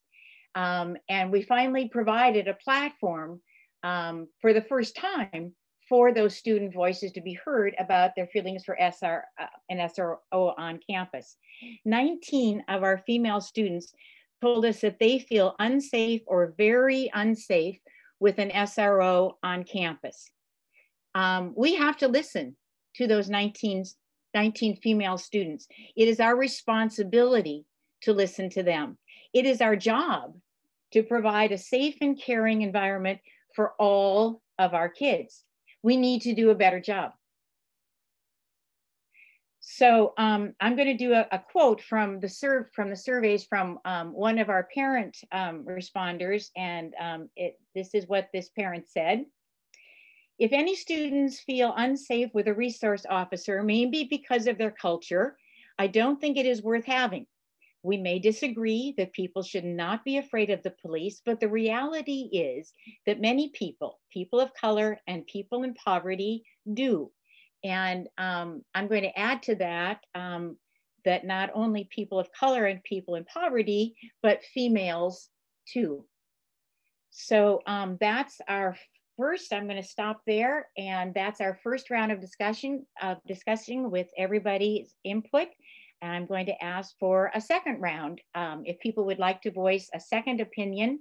And I'm going to begin this time with Mark, who we was at the tail end, and he thought I forgot, but I didn't. Mark, is there anything else you would like to add?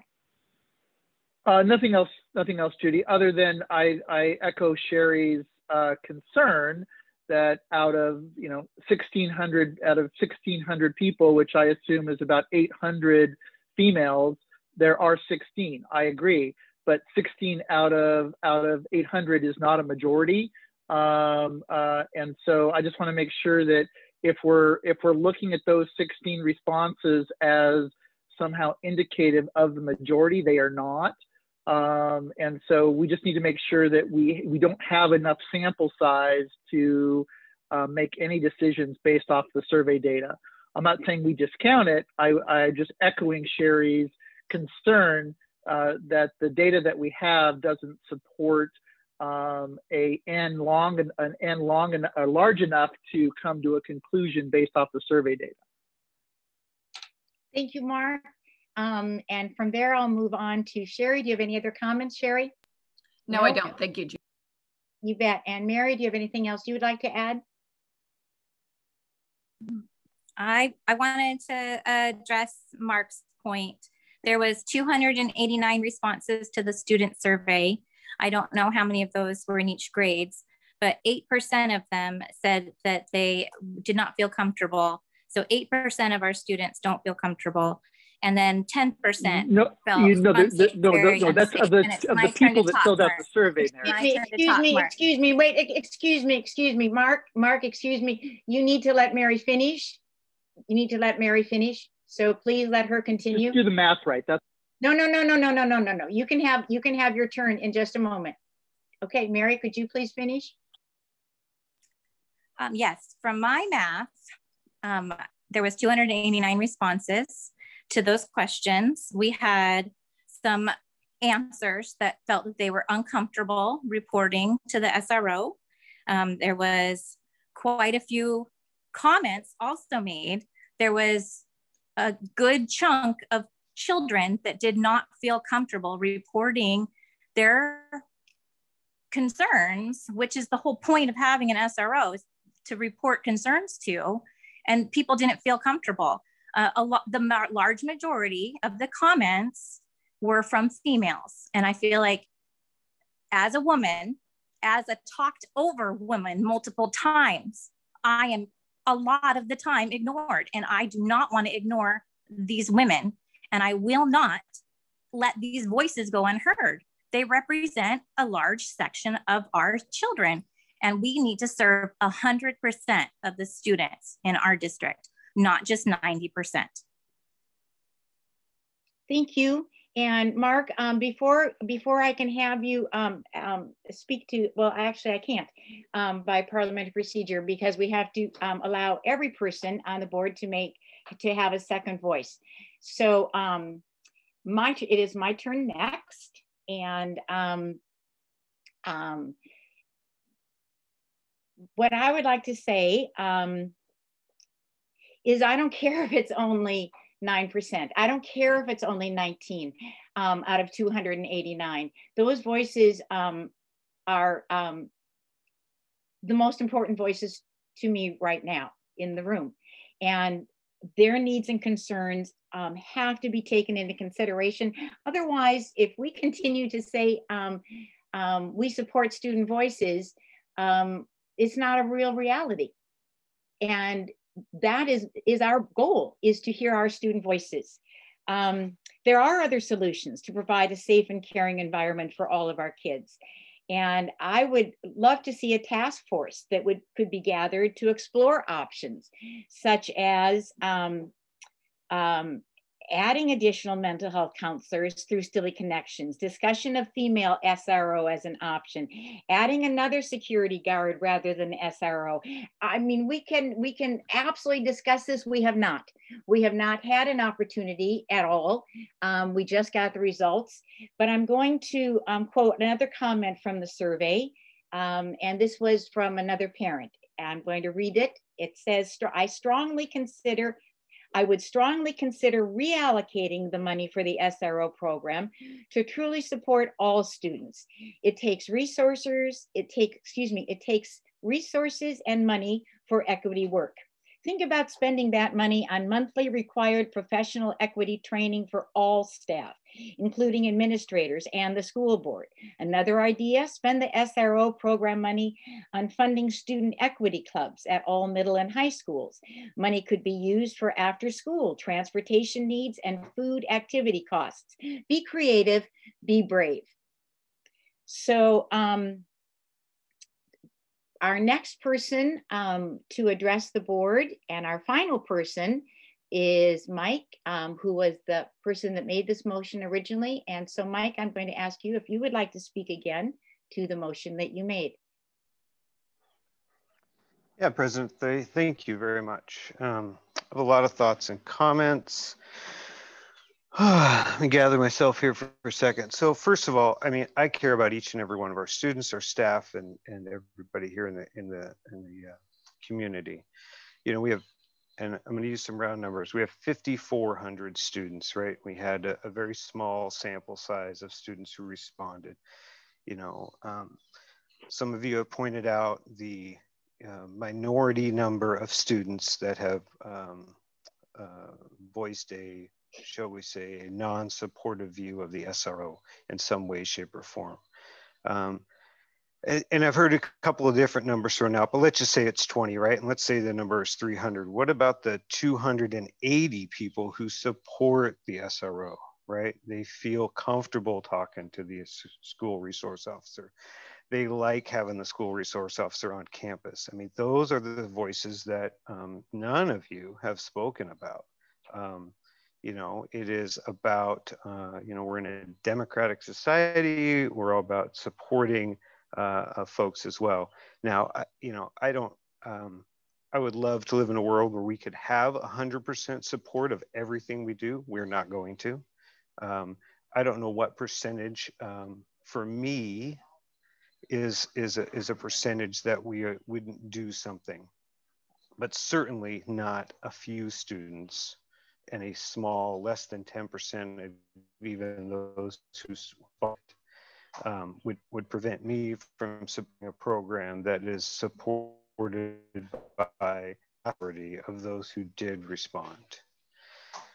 Yes, we need to work on mental health counseling. Yes, I would love to have a little bit of an understanding, if possible, of why folks aren't comfortable talking with the SRO program. But, you know, quite frankly, not everybody is going to be comfortable talking to the school resource officer for whatever reason it may be, right? They're not, maybe somebody's not comfortable talking with Mr. Fish. That doesn't mean we should remove Mr. Fish and get somebody else, right? I mean, we can certainly look to provide somebody that they are comfortable to speak with, and work towards that. And they're just, quite frankly, students that aren't going to be comfortable talking to a law enforcement officer ever, right? And that's just, that it is unfortunate. I feel sorry for them, and I wish they did feel comfortable, because, you know, Officer Cohn and Officer Olson and all the other officers that we deal with, I mean, they're just great people,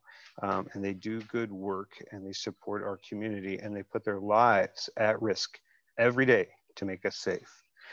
You know, and this is not going to come out right, and I will apologize in the beginning, but while I do care about everybody's feelings, and I hope that people do feel safe, we're also talking about young adults who are not fully mature and aren't adults and aren't allowed to make decisions for themselves, right? So we're talking about 14, 15, 16-year-old kids, students, and younger and older, right? There are definitely some 18-year-olds there.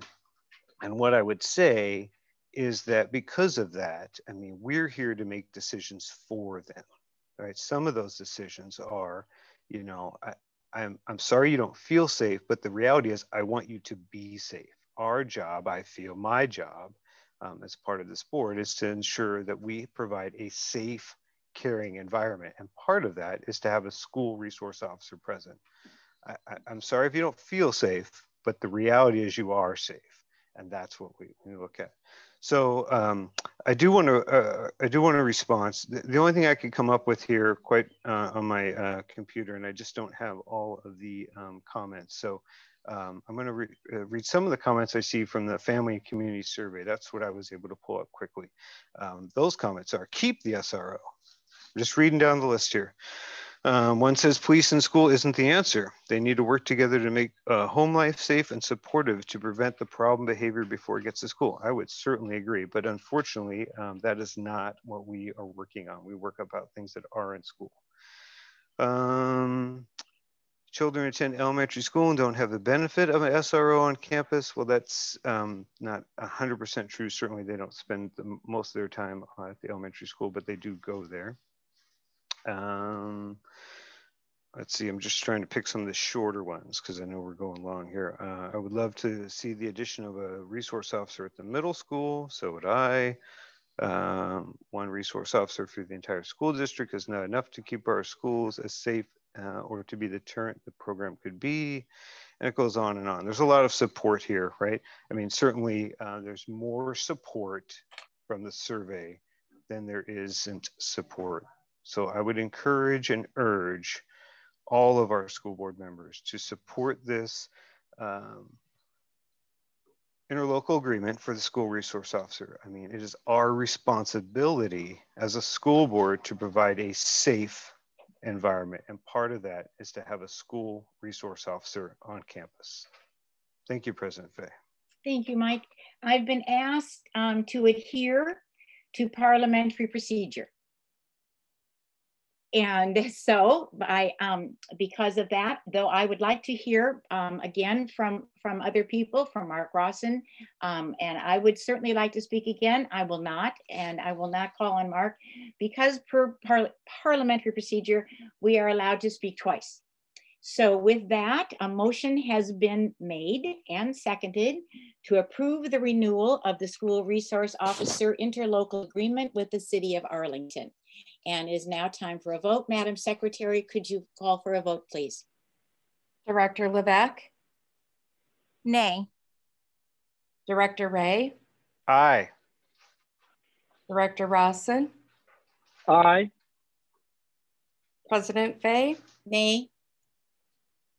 And Director Kelly? Aye. And so with that vote, it has been motioned and approved that we will renew the school resource officers interlocal agreement with the city of Arlington. Okay, moving on in our agenda. Madam Secretary. Oh, Madam President, sorry. Yep. Can I make a motion that we have the ACE committee look into the survey results for the SRO and form a task force to respond to this concern? Is there a second? I support that. Aye. The motion has been made and seconded to establish a task force to explore other options and take a look at the survey. Mary, I kind of botched that. Can I ask a question? I'd like to ask a question. Are you asking for a task force other than the ACE committee, or are you asking the ACE committee to be that task force? I would like there to be a separate task force. It could possibly be part of the ACE committee. I don't know how it would be formed, but I think there should be a separate group to just talk about this topic. Okay. Mary, oh, just a quick question, Judy. Mary, would you look, since we're at coming to the end of the school year, would this be something you'd want to pick up at the beginning of the next school year in September, or are you talking about doing some more? Okay. September, yeah. Okay. I just want to dive deeper into it. Thank you. Thank you. So a motion has been made and seconded to form a task force to explore other options and to explore the results of the survey to help define our students' responses to feeling safe and secure on our school campuses. Madam Secretary. Oh, wait. With that, it is now time, we have time for a discussion on that. And before we call for a vote, so I'll call on each of you in order if you would like to comment. And I'll begin with the motion maker. Mary, would you, do you have anything else you would like to add to that? Nope, I just think it's worthy of a deeper discussion. Okay, and I'm going to move from Mary to Sherry. Would you like to add anything else? No. Okay, thank you. And from Sherry, I'll move to Mark. Mark, would you like to add anything to that? Nope. And Mike? Sure. You know, Mary, I'm totally supportive of the thought of a deeper discussion and some more discussion on the topic. I think that moving to do that at this time is not the correct time. What I would like to see us to do is to table this motion and really just kind of as a board, we can ask Dr. Sweeting to and have some discussion to come back to us with what she recommends is the best course of action for a deeper dive into this subject. So we don't just get off on a tangent and we're not emotional about what we're doing. Let's just, I'm fully supportive of deeper dive. I'd like to do it the right way I'm not exactly sure your motion there's a lot of gray area in it, and I'd like something a little bit more clearly defined in that.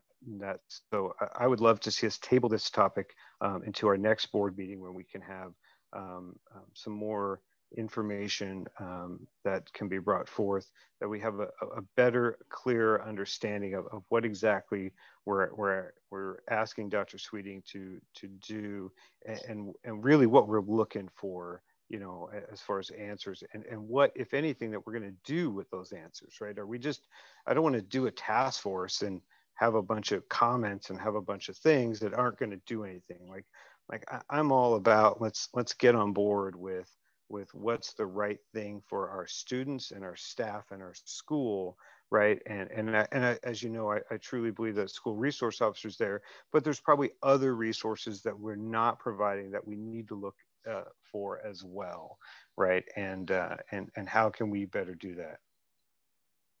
So I will not be supporting that motion. Thank you, Mike, for your comments. And I'm the last person on the school board to add comments. Thank you, Mary, for offering that suggestion. I too would support a task force to look into this. I'm not in a position to make that happen, but I know that Dr. Sweeting and the cabinet and other people are in a position to define it, refine it, and decide how it will be, how it will happen. So I do support that and would be excited to see that happen. So with that, we have a chance to speak to that again. So I'm going to start all over again, and Sherry, do you have any other comments you would like to make? I would like to add, I kind of hear what Mike is saying, and this is in light of fresh data. My concern is that we have some negative responses; those need to be addressed. However, it's on the whole, it's a small enough percentage. It needs to be looked at. But I also understand what Mike's saying is that I think being measured in that makes sense. Also knowing that we're going into the summer, I think that we maybe take some time, maybe between this time now, this board meeting, and the next one, and think about what would that look like. What do we really need, and then like I said, maybe we collect questions that would be very relevant to really honing in on why specifically students might or might not feel comfortable with an SRO on campus. So I think that maybe before we create a full-on task force, that maybe and understanding that I understand the need, I understand exactly what you're saying, Mary, but maybe we take this time and kind of take a step back and assess that and be very focused on what that would look like. I think that would make sense to put this on our agenda for the next board meeting, and then be more specific and intentional about what we want to do, how we want to proceed with that. And then if that is a task force that would be possibly members from ACE committee, that would be great. If it's separate, that's fine. But maybe we just, I feel like there's a lot that we had discussion on tonight, and I don't want to rush into something and just put something on there.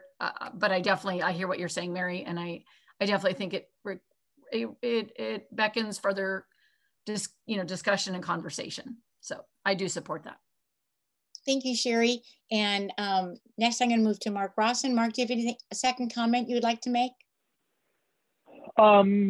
Yes, I understand where Mike's coming from. And, you know, if we need a task force on anything, it would be on social emotional health of our students and our families as we head back. We have, a lot of things that require that level of effort. I'm not sure whether a task force is the right thing for this. I agree with Mike that we should basically, let's come up with a plan. It needs to be addressed.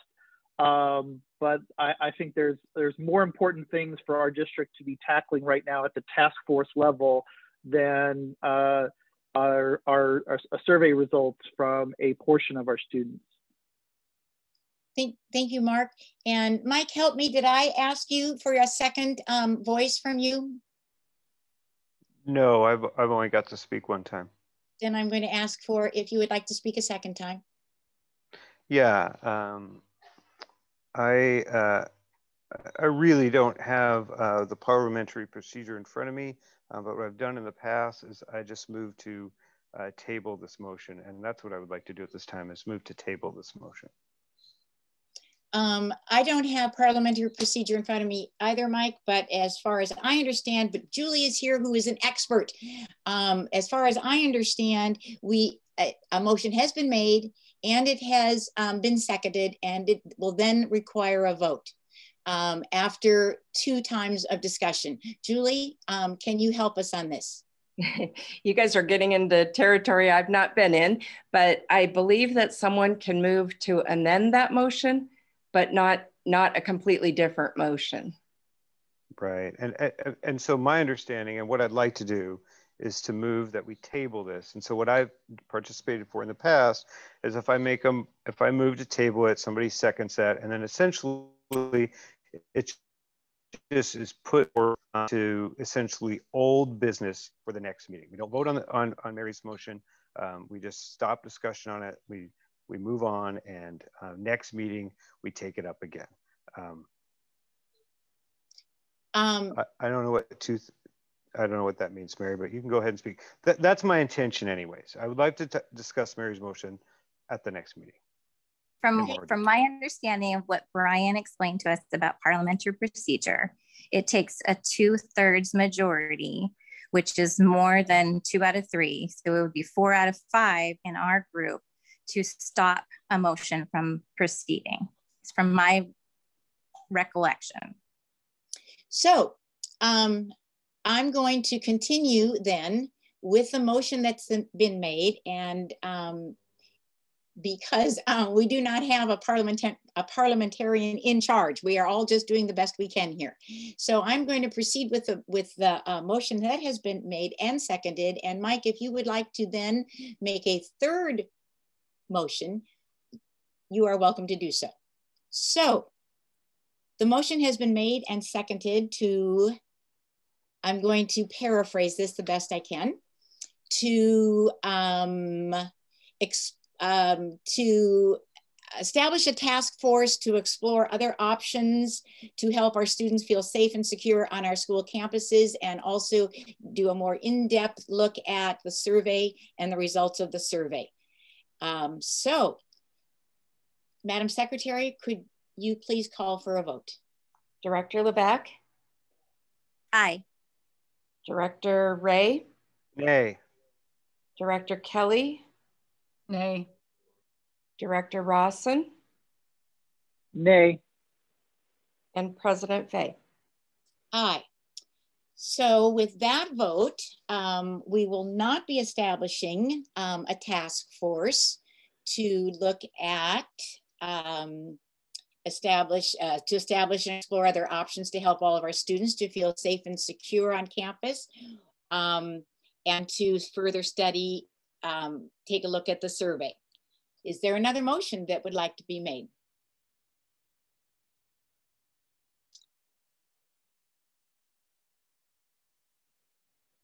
Okay, with that then, I guess I'm just going to turn to Dr. Sweeting. And Dr. Sweeting, can we add that to our July agenda? Could we get a report from you after you've spent a bit of time looking at how we can proceed further to establish a safe and secure place for all of our children on campus, and a time and procedure for taking a more in-depth look at the surveys? My understanding from the original motion from Mary was that it was based on the survey results, to take a look at a deeper dive into those survey results of why the students, you know, may have responded in that way. But what you just described was a bigger picture of keeping kids safe. That's a full meal deal. But what I thought Mary was talking about was this specific survey results. And I am certainly I can bring forth next time and share a deeper dive into that. I know that the survey results that you saw tonight from the students, there was only the one comment. So all we have is that one comment from the students. So it's going to be very hard to dig into the comments because there's only one comment. And there were the family comments. We can dig into theirs and analyze their comments, and we can, so just from my perspective, the digging deeper is really going to come with additional dive in student survey, like what I, talking with students next year, digging into that survey deeper. I mean, because we really might not know why they said what they said on this particular survey, because I don't know. I mean, but I'm certainly willing to try, but students, it was anonymous. So students, if it's anonymous, there's no way to really go back to them and say, why did you put what you put? But I think it's critical that we try to figure out why does any student feel unsafe? And it could be a variety of reasons. It was already expressed. It could be, I just don't feel comfortable talking to anybody but my family about any of these kinds of things, or it could be anything. But I'm concerned that I won't be able to have that information at the next board meeting. I'm concerned that between now and July 12th, I don't know where I would seek that, but I am committed going forward as we move into the next school year to continue to seek student feedback and try to dig deeper and somehow ask questions that they might respond with some comments, because they really didn't give us much. So, and some board members did send me some ideas for some questions. So maybe we can get better at the type of questions that we ask, but I'm not sure what I can gain from what we have right now, but I can certainly make a commitment to get deeper understanding going into next year. So, but I'll do what you asked me to do. I will do that. I will try. Thank you, Dr. Sweeting. It's also been mentioned from more than one person tonight that perhaps part of the solution may be having a female SRO on campus. So I know that Dan Cohn, you're here with us tonight, and you've heard these comments also. So that's also a comment that's been out there and definitely could be discussed. So President Fay, if you don't mind, and I'm pretty clear from discussion last year that the Arlington Police Department, selects their school resource officer. And we, while we can certainly talk to them about it, I mean, they select it based upon whatever their personnel needs are and their policies and procedures. And you guys, have been great. And we talk about maybe having a female officer, the female's more comfortable, but what about the males? So maybe they're not comfortable talking to female, right? I mean, so it's a back and forth issue. And I really would encourage you to not, I mean, you really seem like you're talking about one segment of the population and not the other. And that's discouraging to me. So I just thought I would say that. So thank you.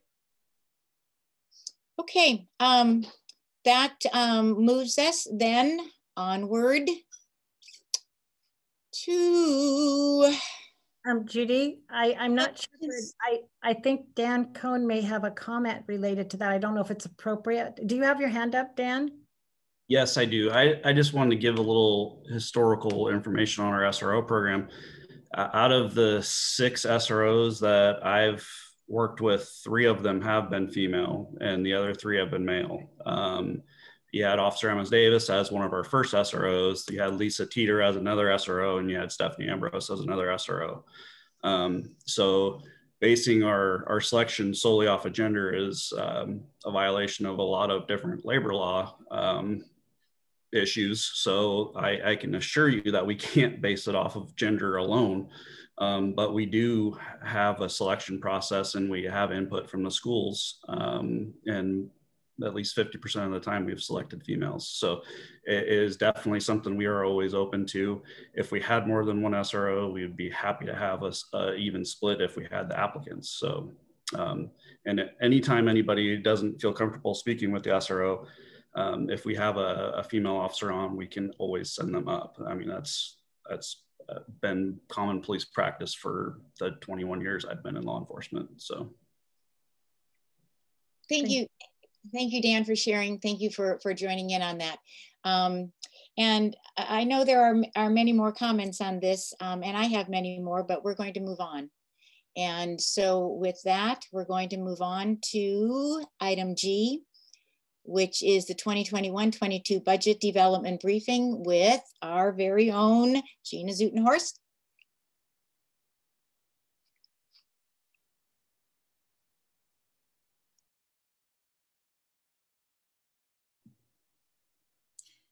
Good evening.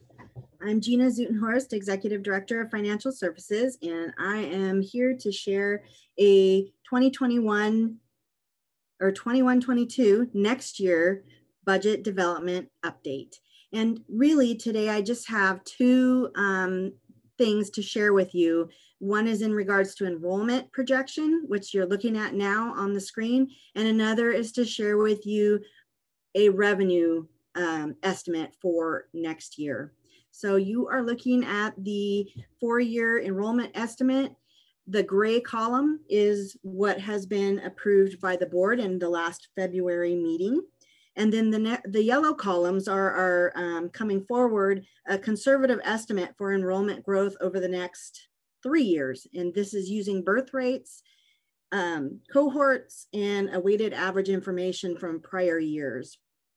So there are many new and unknown effects of the COVID-19 environment, but with this, we are carefully projecting in the future years, moderate increase coming back, the enrollment coming back, because we did have an 8% decline this year. We have what going forward for next year, pretty flat, as just what the board had approved in the February meeting. But going forward, we are still trying to project that we have a moderate increase, and you see that there. So this comes to you again in when we have the 4-year enrollment projection, and it also is the numbers that we use to project our 4-year future revenues. So coming to the next piece that I would share with you is the enrollment estimate. So I'm going to stop sharing, or a new share,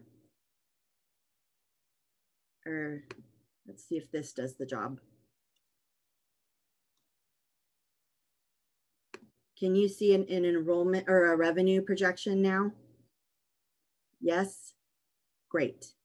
So this is an estimate of next year's revenues, and you can see that it is compared to what we budgeted for revenues for this year, the year that we're in, and it shows you an increase, decrease column and a percent change column. And then there are numbers on the far right that kind of explain. So if you're looking at this in detail, you can kind of, your eyes may be drawn to a certain big number or a certain big percentage change, whether it's an increase or a decrease. And that little number on that right-hand side will be explained in a legend that's down below that will explain more about what that decrease is and why it is. So there's minor note key down at the bottom. And I'll draw your attention to a few key factors on this because this is kind of detailed, but I'd encourage you to look it over as you will, that it's available to you anytime in board docs and to members of our public and our community that are looking and listening on, that you can look at this and study. But the main points that I would have you see is that we are looking at a 1% overall decrease in our revenues from what we budgeted this year to what we're budgeting next year. Largely that is due to the decrease or relatively level enrollment, but mostly it is the regionalization factor that we've discussed in previous board meetings that is stepping down from 17% to 16%. So there's a correlation there. We are still developing the budget. And so these are key pieces that I was able to put together for you to bring forth so that you could at least have a vision of this. because these will be in the draft that is brought to you in July. The F195F and the F195, which is the OSPI's official software that we need and that we utilize to prepare the budget, is not actually even available yet. So they are still doing the programming on that. So I don't have that for you yet. I'm still working on the 4-year forecast as well. That will be next for the revenue side, and I'm working on that for you. The expenditures, human resources is set up employee salary and benefits contract data for the coming year in the budget module, and we're estimating salary increases between 2 and 2.5%, depending on the employee group. And that is a quick and high-level summary of where we've moved forward with our budget development since last we spoke, and since we've been talking about this at each board meeting as things move along and develop. And the timeline, I think I've probably said it multiple times. So I will be bringing you the draft July 12th, and then we'll bring it again in August for proposal for consideration of adoption and a public hearing. So that's what we're working on. And that's all I have for you. But I'm happy to take questions if you'd like. Great, because I have lots of questions. Now, awesome. Actually, I just have a couple, Gina. First and foremost, when we talked about the enrollment projections slide, if you go back to the previous slide, basically we're predicting for next school year still 600 less kids. Is that what that subtotal says, or 400 less kids than we had previously? Because we were at 5,600. So 5,650 right. was what was budgeted for last year, and this is more closely aligned to what we actually had. With and then, so if it turns out, I guess my question is that if it turns out that come September, we have more enrollment and we've underestimated our budget here, that means we've also dramatically underestimated our revenue, because we will get more revenue if students come back. Yes. My question is, when in the budget process would we actually see the new revised revenue forecast to actually decide if we truly are planning a 1% shortage of revenue, or actually the new enrollment that appears in September would actually have have an increase in revenue? My gut is that it's like next February before it actually all trues up and we actually see the real numbers coming in and the real revenue and all of that. But in the meantime, we're kind of stuck with this lower number, even though in September we could be at 5,600. We just don't know yet, but we won't see it in the numbers until the following February. Yes and no, because we'll be reporting out to you each month in our budget and enrollment reports. It doesn't necessarily give a 4-year forecast in that format, but you would be seeing, okay, where is our enrollment coming in? And we would be needing to hire teachers, and you would be approving those in the personnel reports to accommodate. We'd be looking at class loads and how many kiddos are in each class and where the demands are that we need to get a new teacher in pronto to take over a classroom. So those would be happening and reportable as we go. If I would tell you that too, that if we got our enrollment came in and September, October, we were grossly under in what we have way more kids, I can report that ahead of time and turn around to OSPI and say, I need to revise what you're basing our enrollment funding on now. And they will do that for us. If we report it to them before October, or middle of October, I'm able to adjust that. So that's used for examples where we have big amount over, and we don't want to wait till January to have that reflected in what that's actually going to be in our apportionment dollars. So we can revise that. Yeah. All right. Thank you. That was my only question. Okay. I hope I was able to answer it sort of. You did, as usual. Thank you. Thank you. Anybody else? Then Thank you, Gina. I'm done. Thank you. Thank you. Thank you. As always, thank you. Next meeting. All right, we'll see you again next meeting. We'll move on then to the annual review of risk management program. And that goes to Brian Lewis. Thank you, President Fay.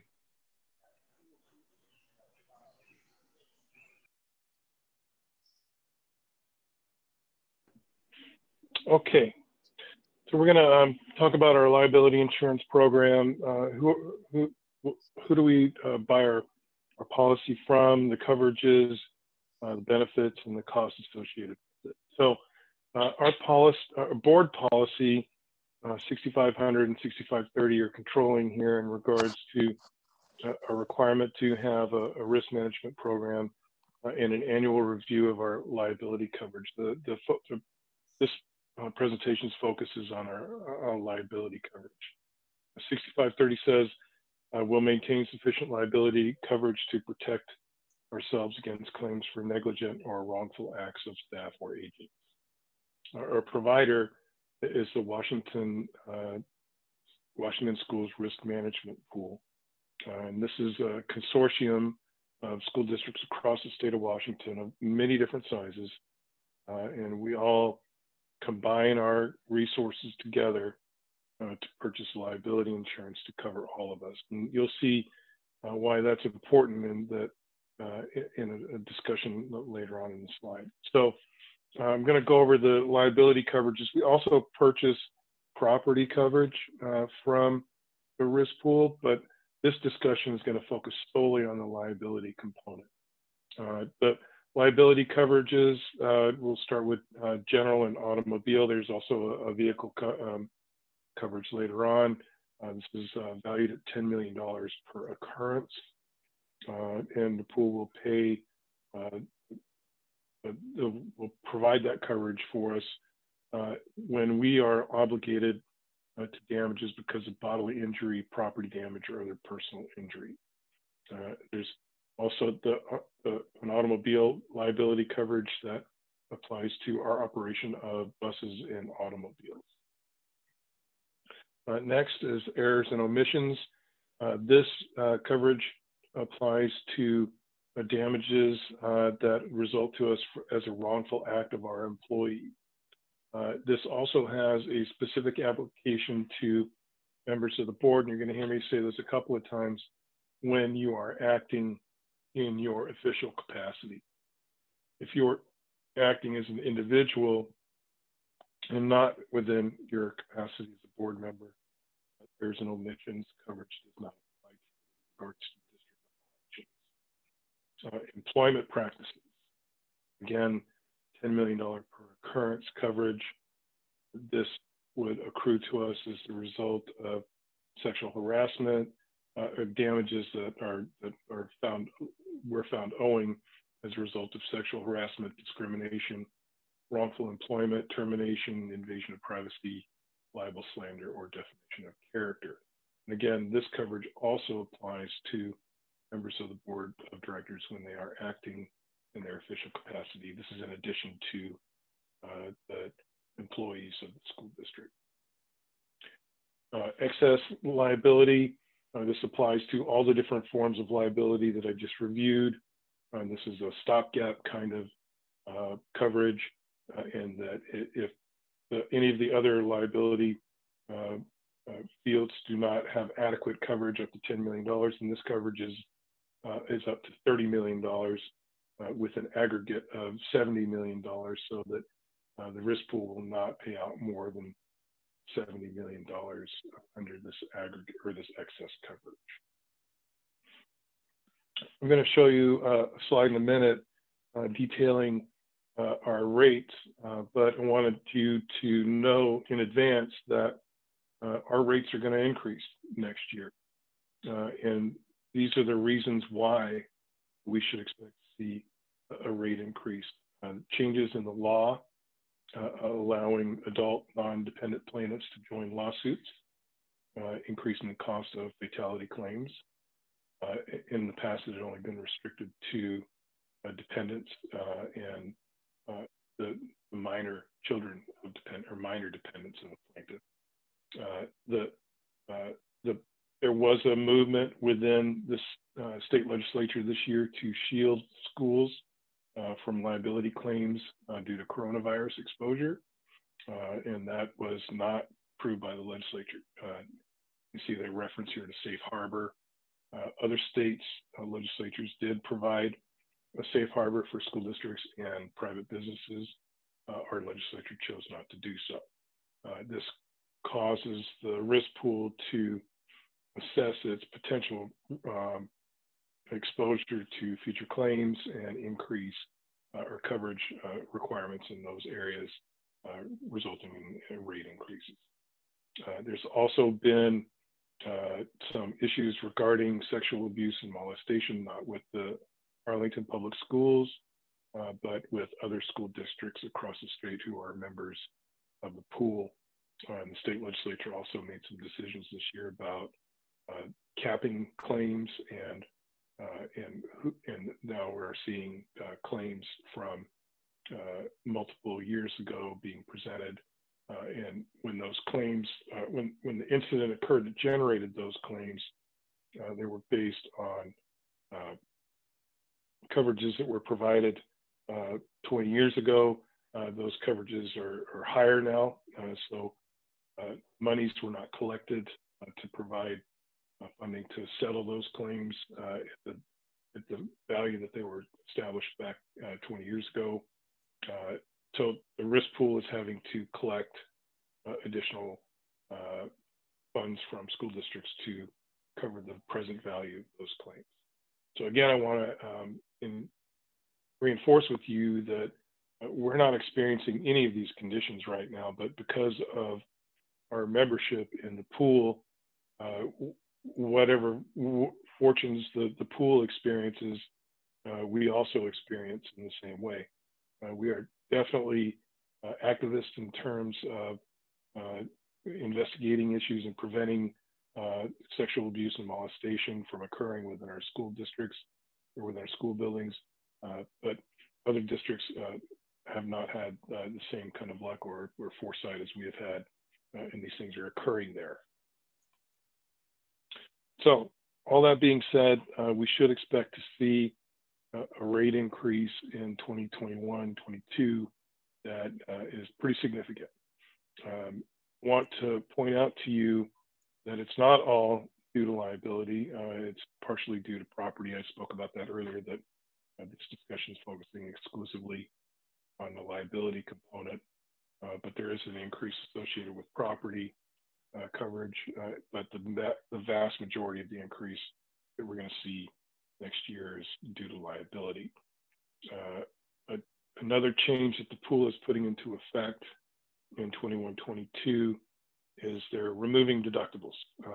In the past, we'd always chosen, we had two options. One was to choose a $0 deductible or a $5,000 deductible.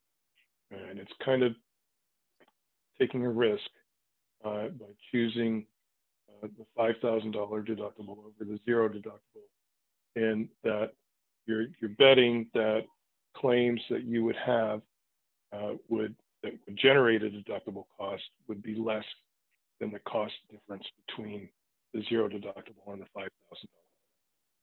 And that's worked out for us in the past. In the cost differential, we've always selected the $5,000 deductible and not found ourselves in a position where the deductible costs were greater than the savings that we received from choosing that level. That choice is being removed from us this year. We don't have an opportunity to choose that $5,000 deductible. On the other side of that, is that we've got full coverage for all of our claims, so no more deductible costs associated with that. So there's good and bad with. Be happy to answer any questions you might have. Brian, I have a question. Yes, ma'am. I noticed there's kind of an upward trend for the last 3 years. Is that the industry trending upward? Is that what we can expect over the next few years in addition to this upward increase? I believe so. What we're finding is that there's fewer and fewer reinsurers. A reinsurer is like a wholesaler of insurance services or insurance coverage, and the marketplace is shrinking. There's fewer and fewer willing to provide that kind of wholesale insurance to retailers like the risk pool that we belong to, and that decrease in competition is driving up costs, in addition to the other reasons that I showed earlier. So I do think that we should be prepared to see, no matter who would be providing us insurance, an increase in costs over time.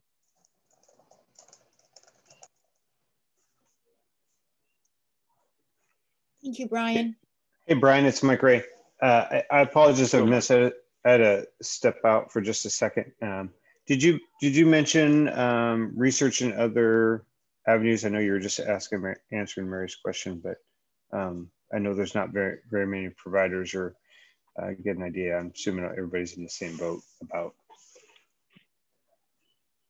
Yeah, I have not done that at this point. We just received word of this increase just the week before we submitted board documents. It's something that we can look at. I know that there's our neighbor district uses an insurance provider called Propel.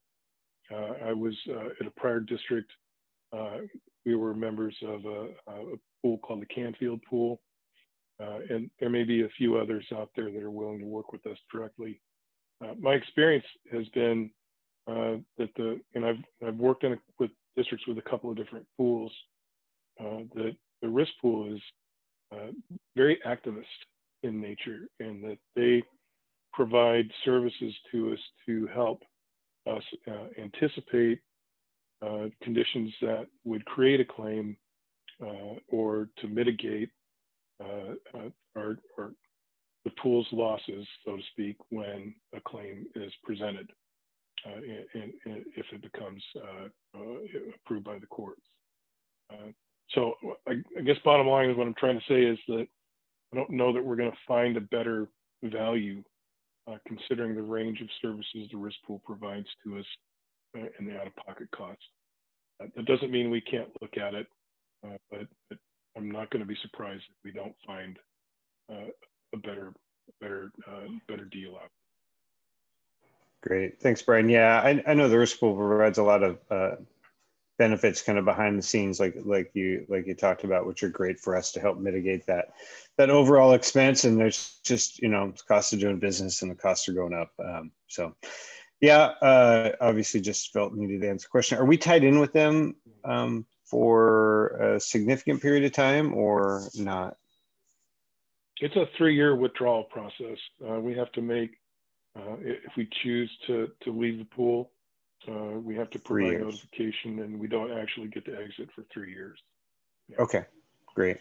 Thanks. And I'm sure you reviewed it when you started, I'm guessing. Sorry, what?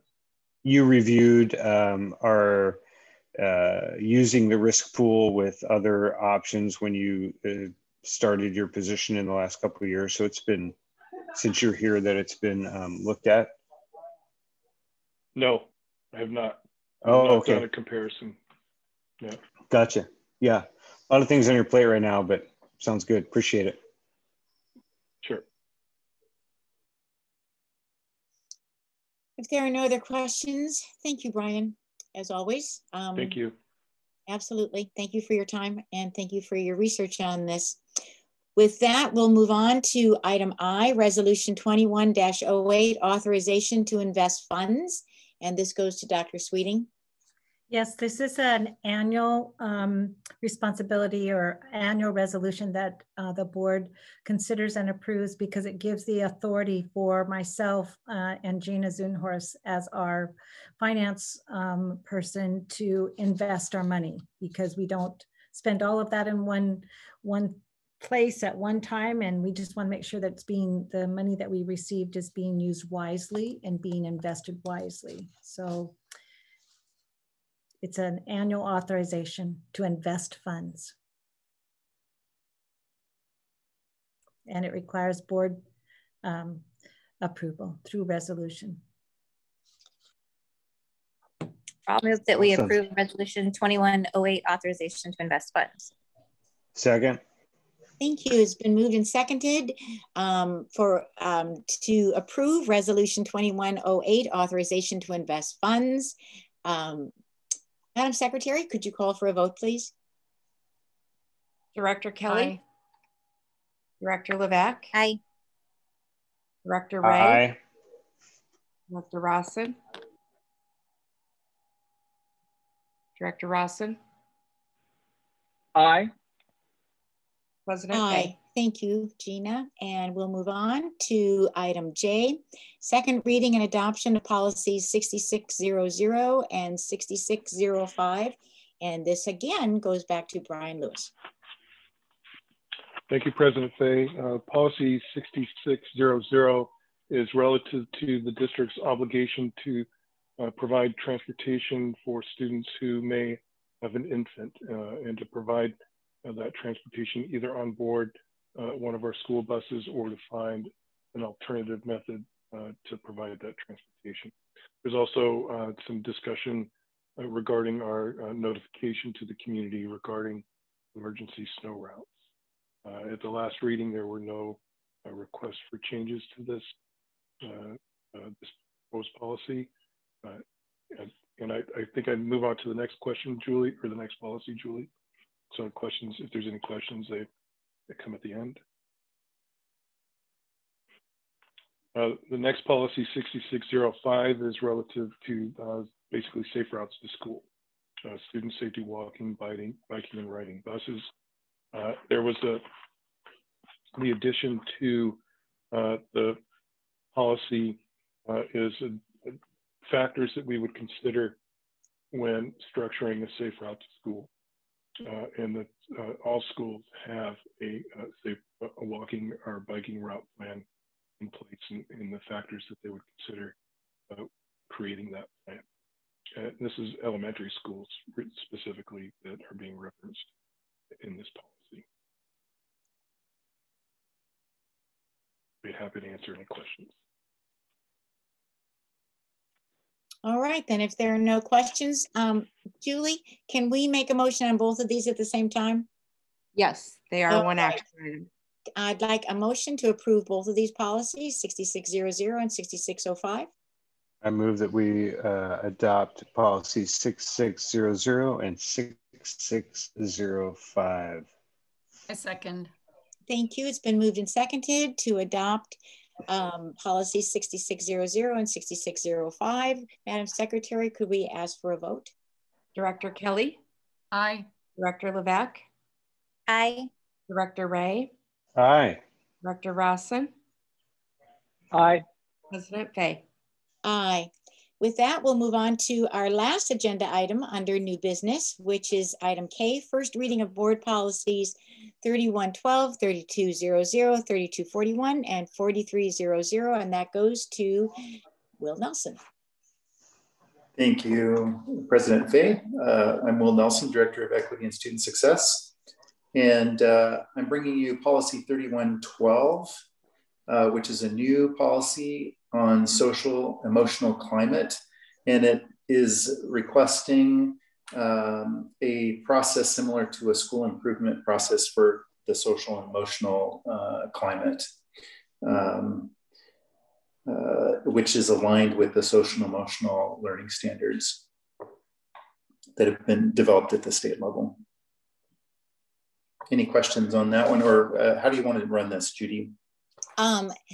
Yes, let's, thank you, Mr. Nelson. Let's stop after each one if there's any input or questions, and I'm just going to go ahead and begin, and because I'm online. And could we add after, in the first paragraph under the goal, after equitable, could we do a second addition to that and add inclusive?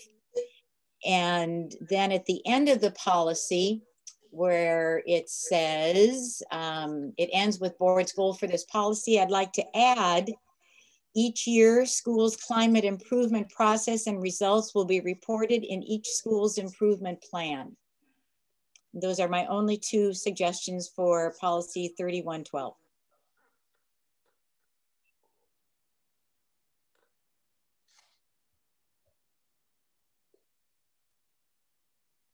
Are there any other questions or thoughts from the board members on this policy?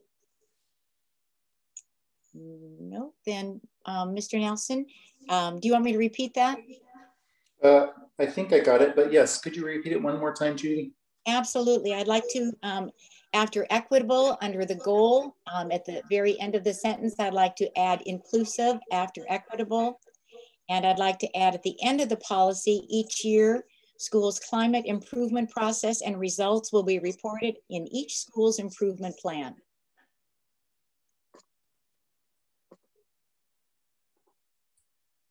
Okay, I think I got it. Thank you. You're welcome.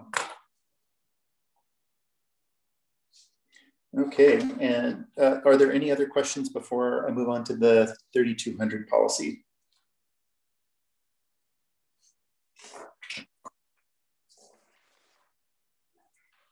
Okay, so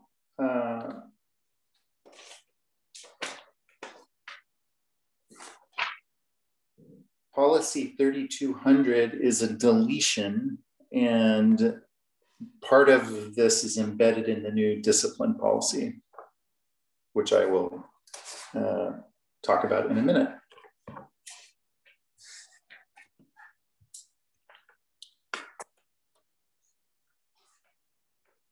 So I'm assuming there isn't any discussion since it's a deletion.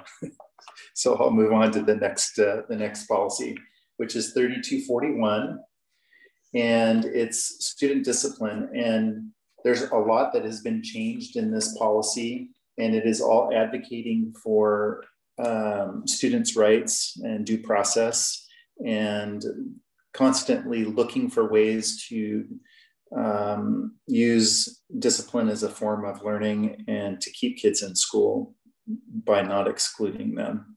That's really what the trend is in this policy.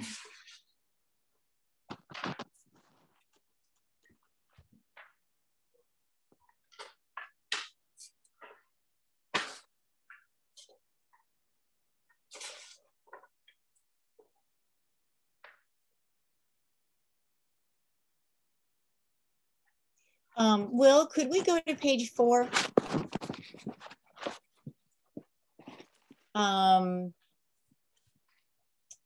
And what am I looking for? I'm looking for the section where we had bullets. There, let's see. No, are we on page 4? That's what I see. Here we go. Yep, here we are. So this policy adds, as I was reading it, it adds a lot of action items. And this example on page 4 is examples for me of action items. The district will support each school to set at least one goal annually. So I'd like to, and we have 4, what I'm going to call action items. I'd like to add one to that. I'd like to add, provide professional development to learn and allocate PLC time to implement restorative justice circles / class meetings / problem solving circles.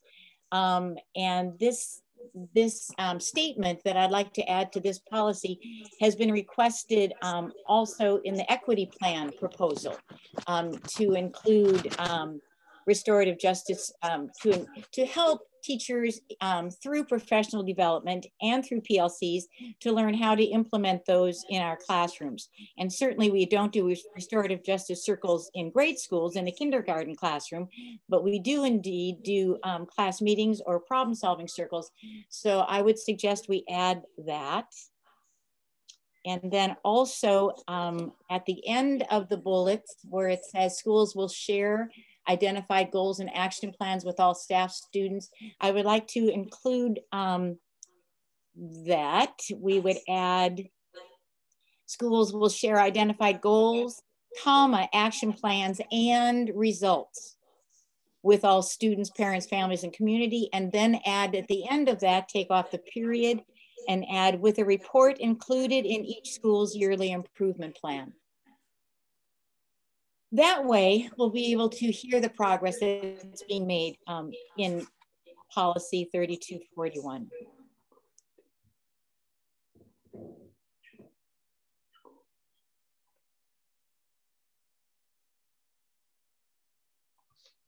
Okay. Any other thoughts?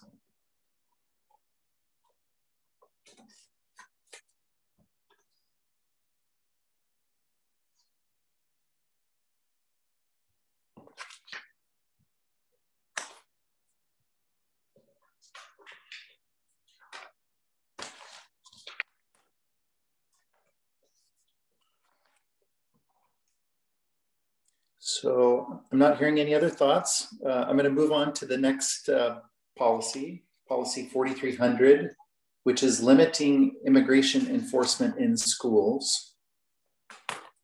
And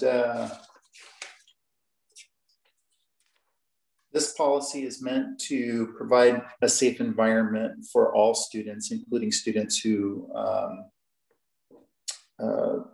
may be subject to immigration law.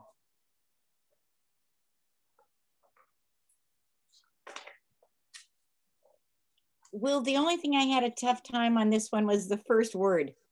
I tell you, I stumbled on that one, applicably. So the only suggestion I would have is a word that, you know, would a little bit be easier to pronounce and understand, and maybe relevance. But I'm just throwing that out there, that applicably was a tough one for me.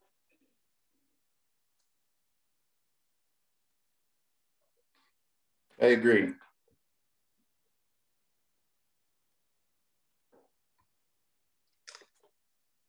Judy, when you're done, I got a few comments. I'm done. Cool. Hey, Will, I was just hoping maybe you could give a little bit more maybe background or explanation on how some of this reads to me like, fourth bullet point in there, you know, federal immigration authorities, including surveillance, constitute enforcement. I mean, that kind of sounds like, yeah, I don't want to say, the only thing I can come up with is what else would it be? So maybe, and you used some words there at the beginning, and I'm not coming up with what they were, but challenges with immigration law. So can you give me some examples of what types of students that might be affecting? Because I'm maybe not clear. Well, it would be any student that is, their family is immigrating from another country into the United States. So illegally or legally immigrating, would that be? I think it's just immigrating in general, yes. Gotcha. So, okay.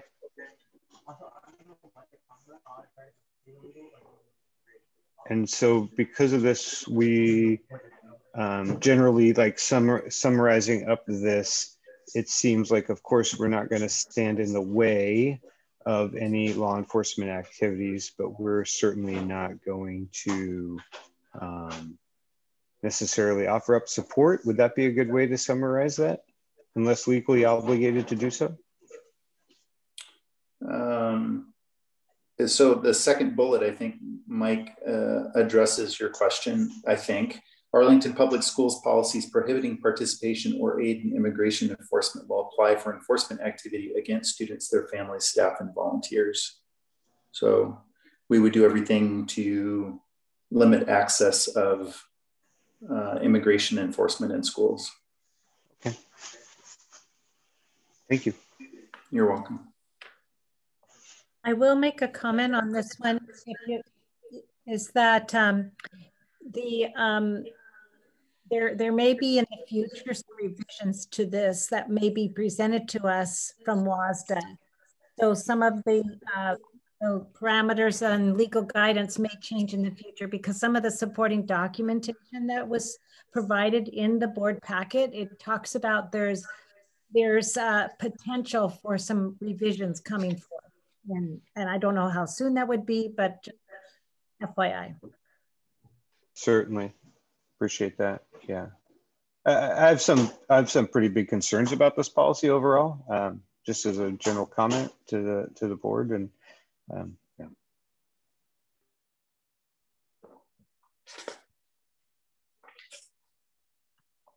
In fact, if you don't mind, Dr. Sweeting and President Fay, sorry to interrupt if that's okay.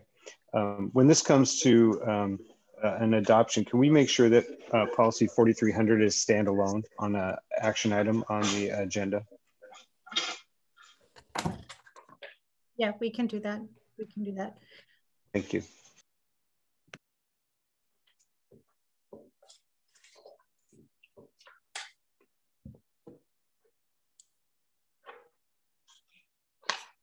So, okay, go ahead. So with that, I don't think there are any other questions.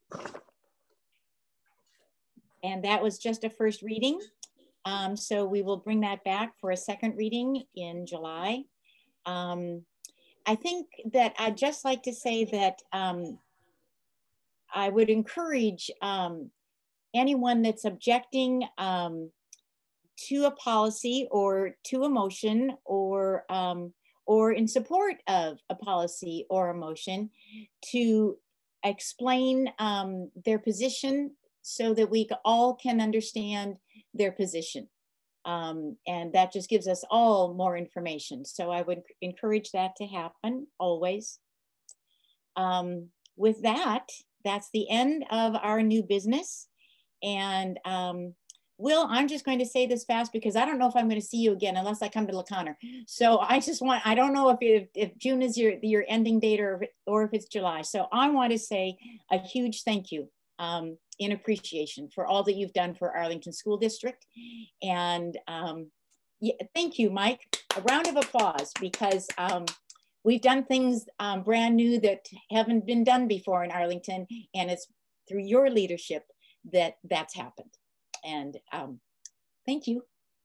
I would echo. Thanks, Will. Good luck to you in your new position over there. Thank you very much. Tonight, I do not have to say goodbye to Julie because she's not leaving until the end of August.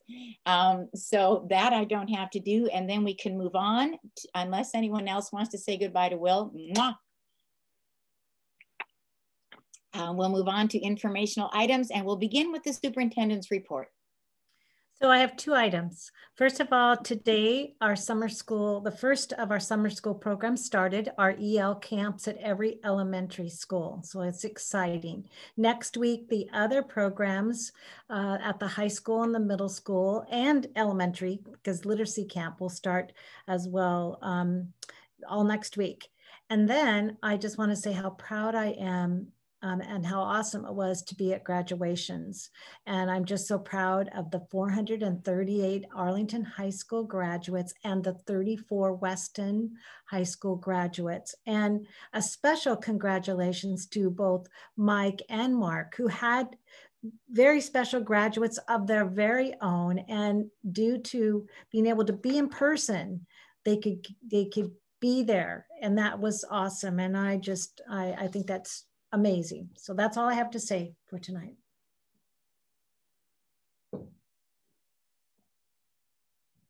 And thank you, Dr. Sweeting. And then from there, we'll move on. I'm getting spacey here. We'll move on to the legislative update and discussion with Mark. So I don't really have anything to report other than, this is a time to kind of, sharpen our positions, get ready for the the conference coming up. So if you haven't reviewed your positions, also, as you know, I'm leaving the board in November. And so you guys will be looking for another legislative rep. I'm more than happy to pay it forward, do education, work with someone, whoever is going to be the new legislative rep, as far as making the connections, making sure they know who the 39th legislative district members are, who are the leaders at the other 7 districts in the 39th that we network with. So there's kind of a whole legislative turnover. I think I've done a pretty good job at trying to make sure that our legislative rep position is effective, and I don't want to see it go backward. I want to see it actually take what I've done and actually move it forward. So whatever I can do to help transition, even post-November, to the new legislative rep, just make sure you know I'm down for it. Mark, you've done a phenomenal job, and as a legislative rep, it is really, truly, I mean, really unbelievable. Thank you for all you've done. I know you got a bunch of time left, so you got time, but yeah, you got big shoes to fill there, buddy. Big shoes to fill. Like I said, I will make sure I try to help whoever the next person is get on board quickly. Thank you, Mr. Rawson. And any other board member that would like to add a comment tonight? You know, I know we're at 3 hours, so just again, congrats to Kate and Rawson there, and all the students that graduated. It was a pleasure to be involved. The weather held out. It was just fantastic, and I know that it'll probably be, fingers crossed, last time at the Larson Stadium for quite some time. Yeah, it was pretty great experience. Thanks everybody for all of the hard work, Mr. Fish team and Dr. Sweeting and her team, really everybody. Yes, awesome effort by everyone. Really appreciated making Mike's experience and my experience special for that day. Thank you both. Mary, would you like to add anything? Nope, I'm looking forward to summer. Good, me too. And Sherry, would you like to add anything? Nope, just bring on the sunshine. All right, thank you. And I'll just end the meeting with a thank you to Principal Fish and Principal Andrea for making both of the graduations outstanding. I just am amazed at how well you pulled this together. And it was beautifully done. I honestly would suggest let's do it outside in the stadium every year. It was beautifully done. It was a beautiful day. And I understand, Mr. Fish, I was sitting behind you, that you said it, you had especially ordered the weather. So thank you for doing that. Beautifully done. The students were so commanding. I got home and my daughter said, did anybody act up or do a dance or do a jig or anything or something? And I said, no, this was an amazing ceremony that was heartfelt and very respectfully and thoughtfully done. So my hat's off, not just to Principal Fish, but all of his staff that pulled this off and the students that remarkably pulled this off. Thank you.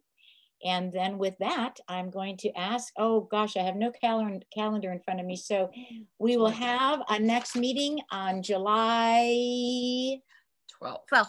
Oh, thank you. And we will be back here tackling tough topics again.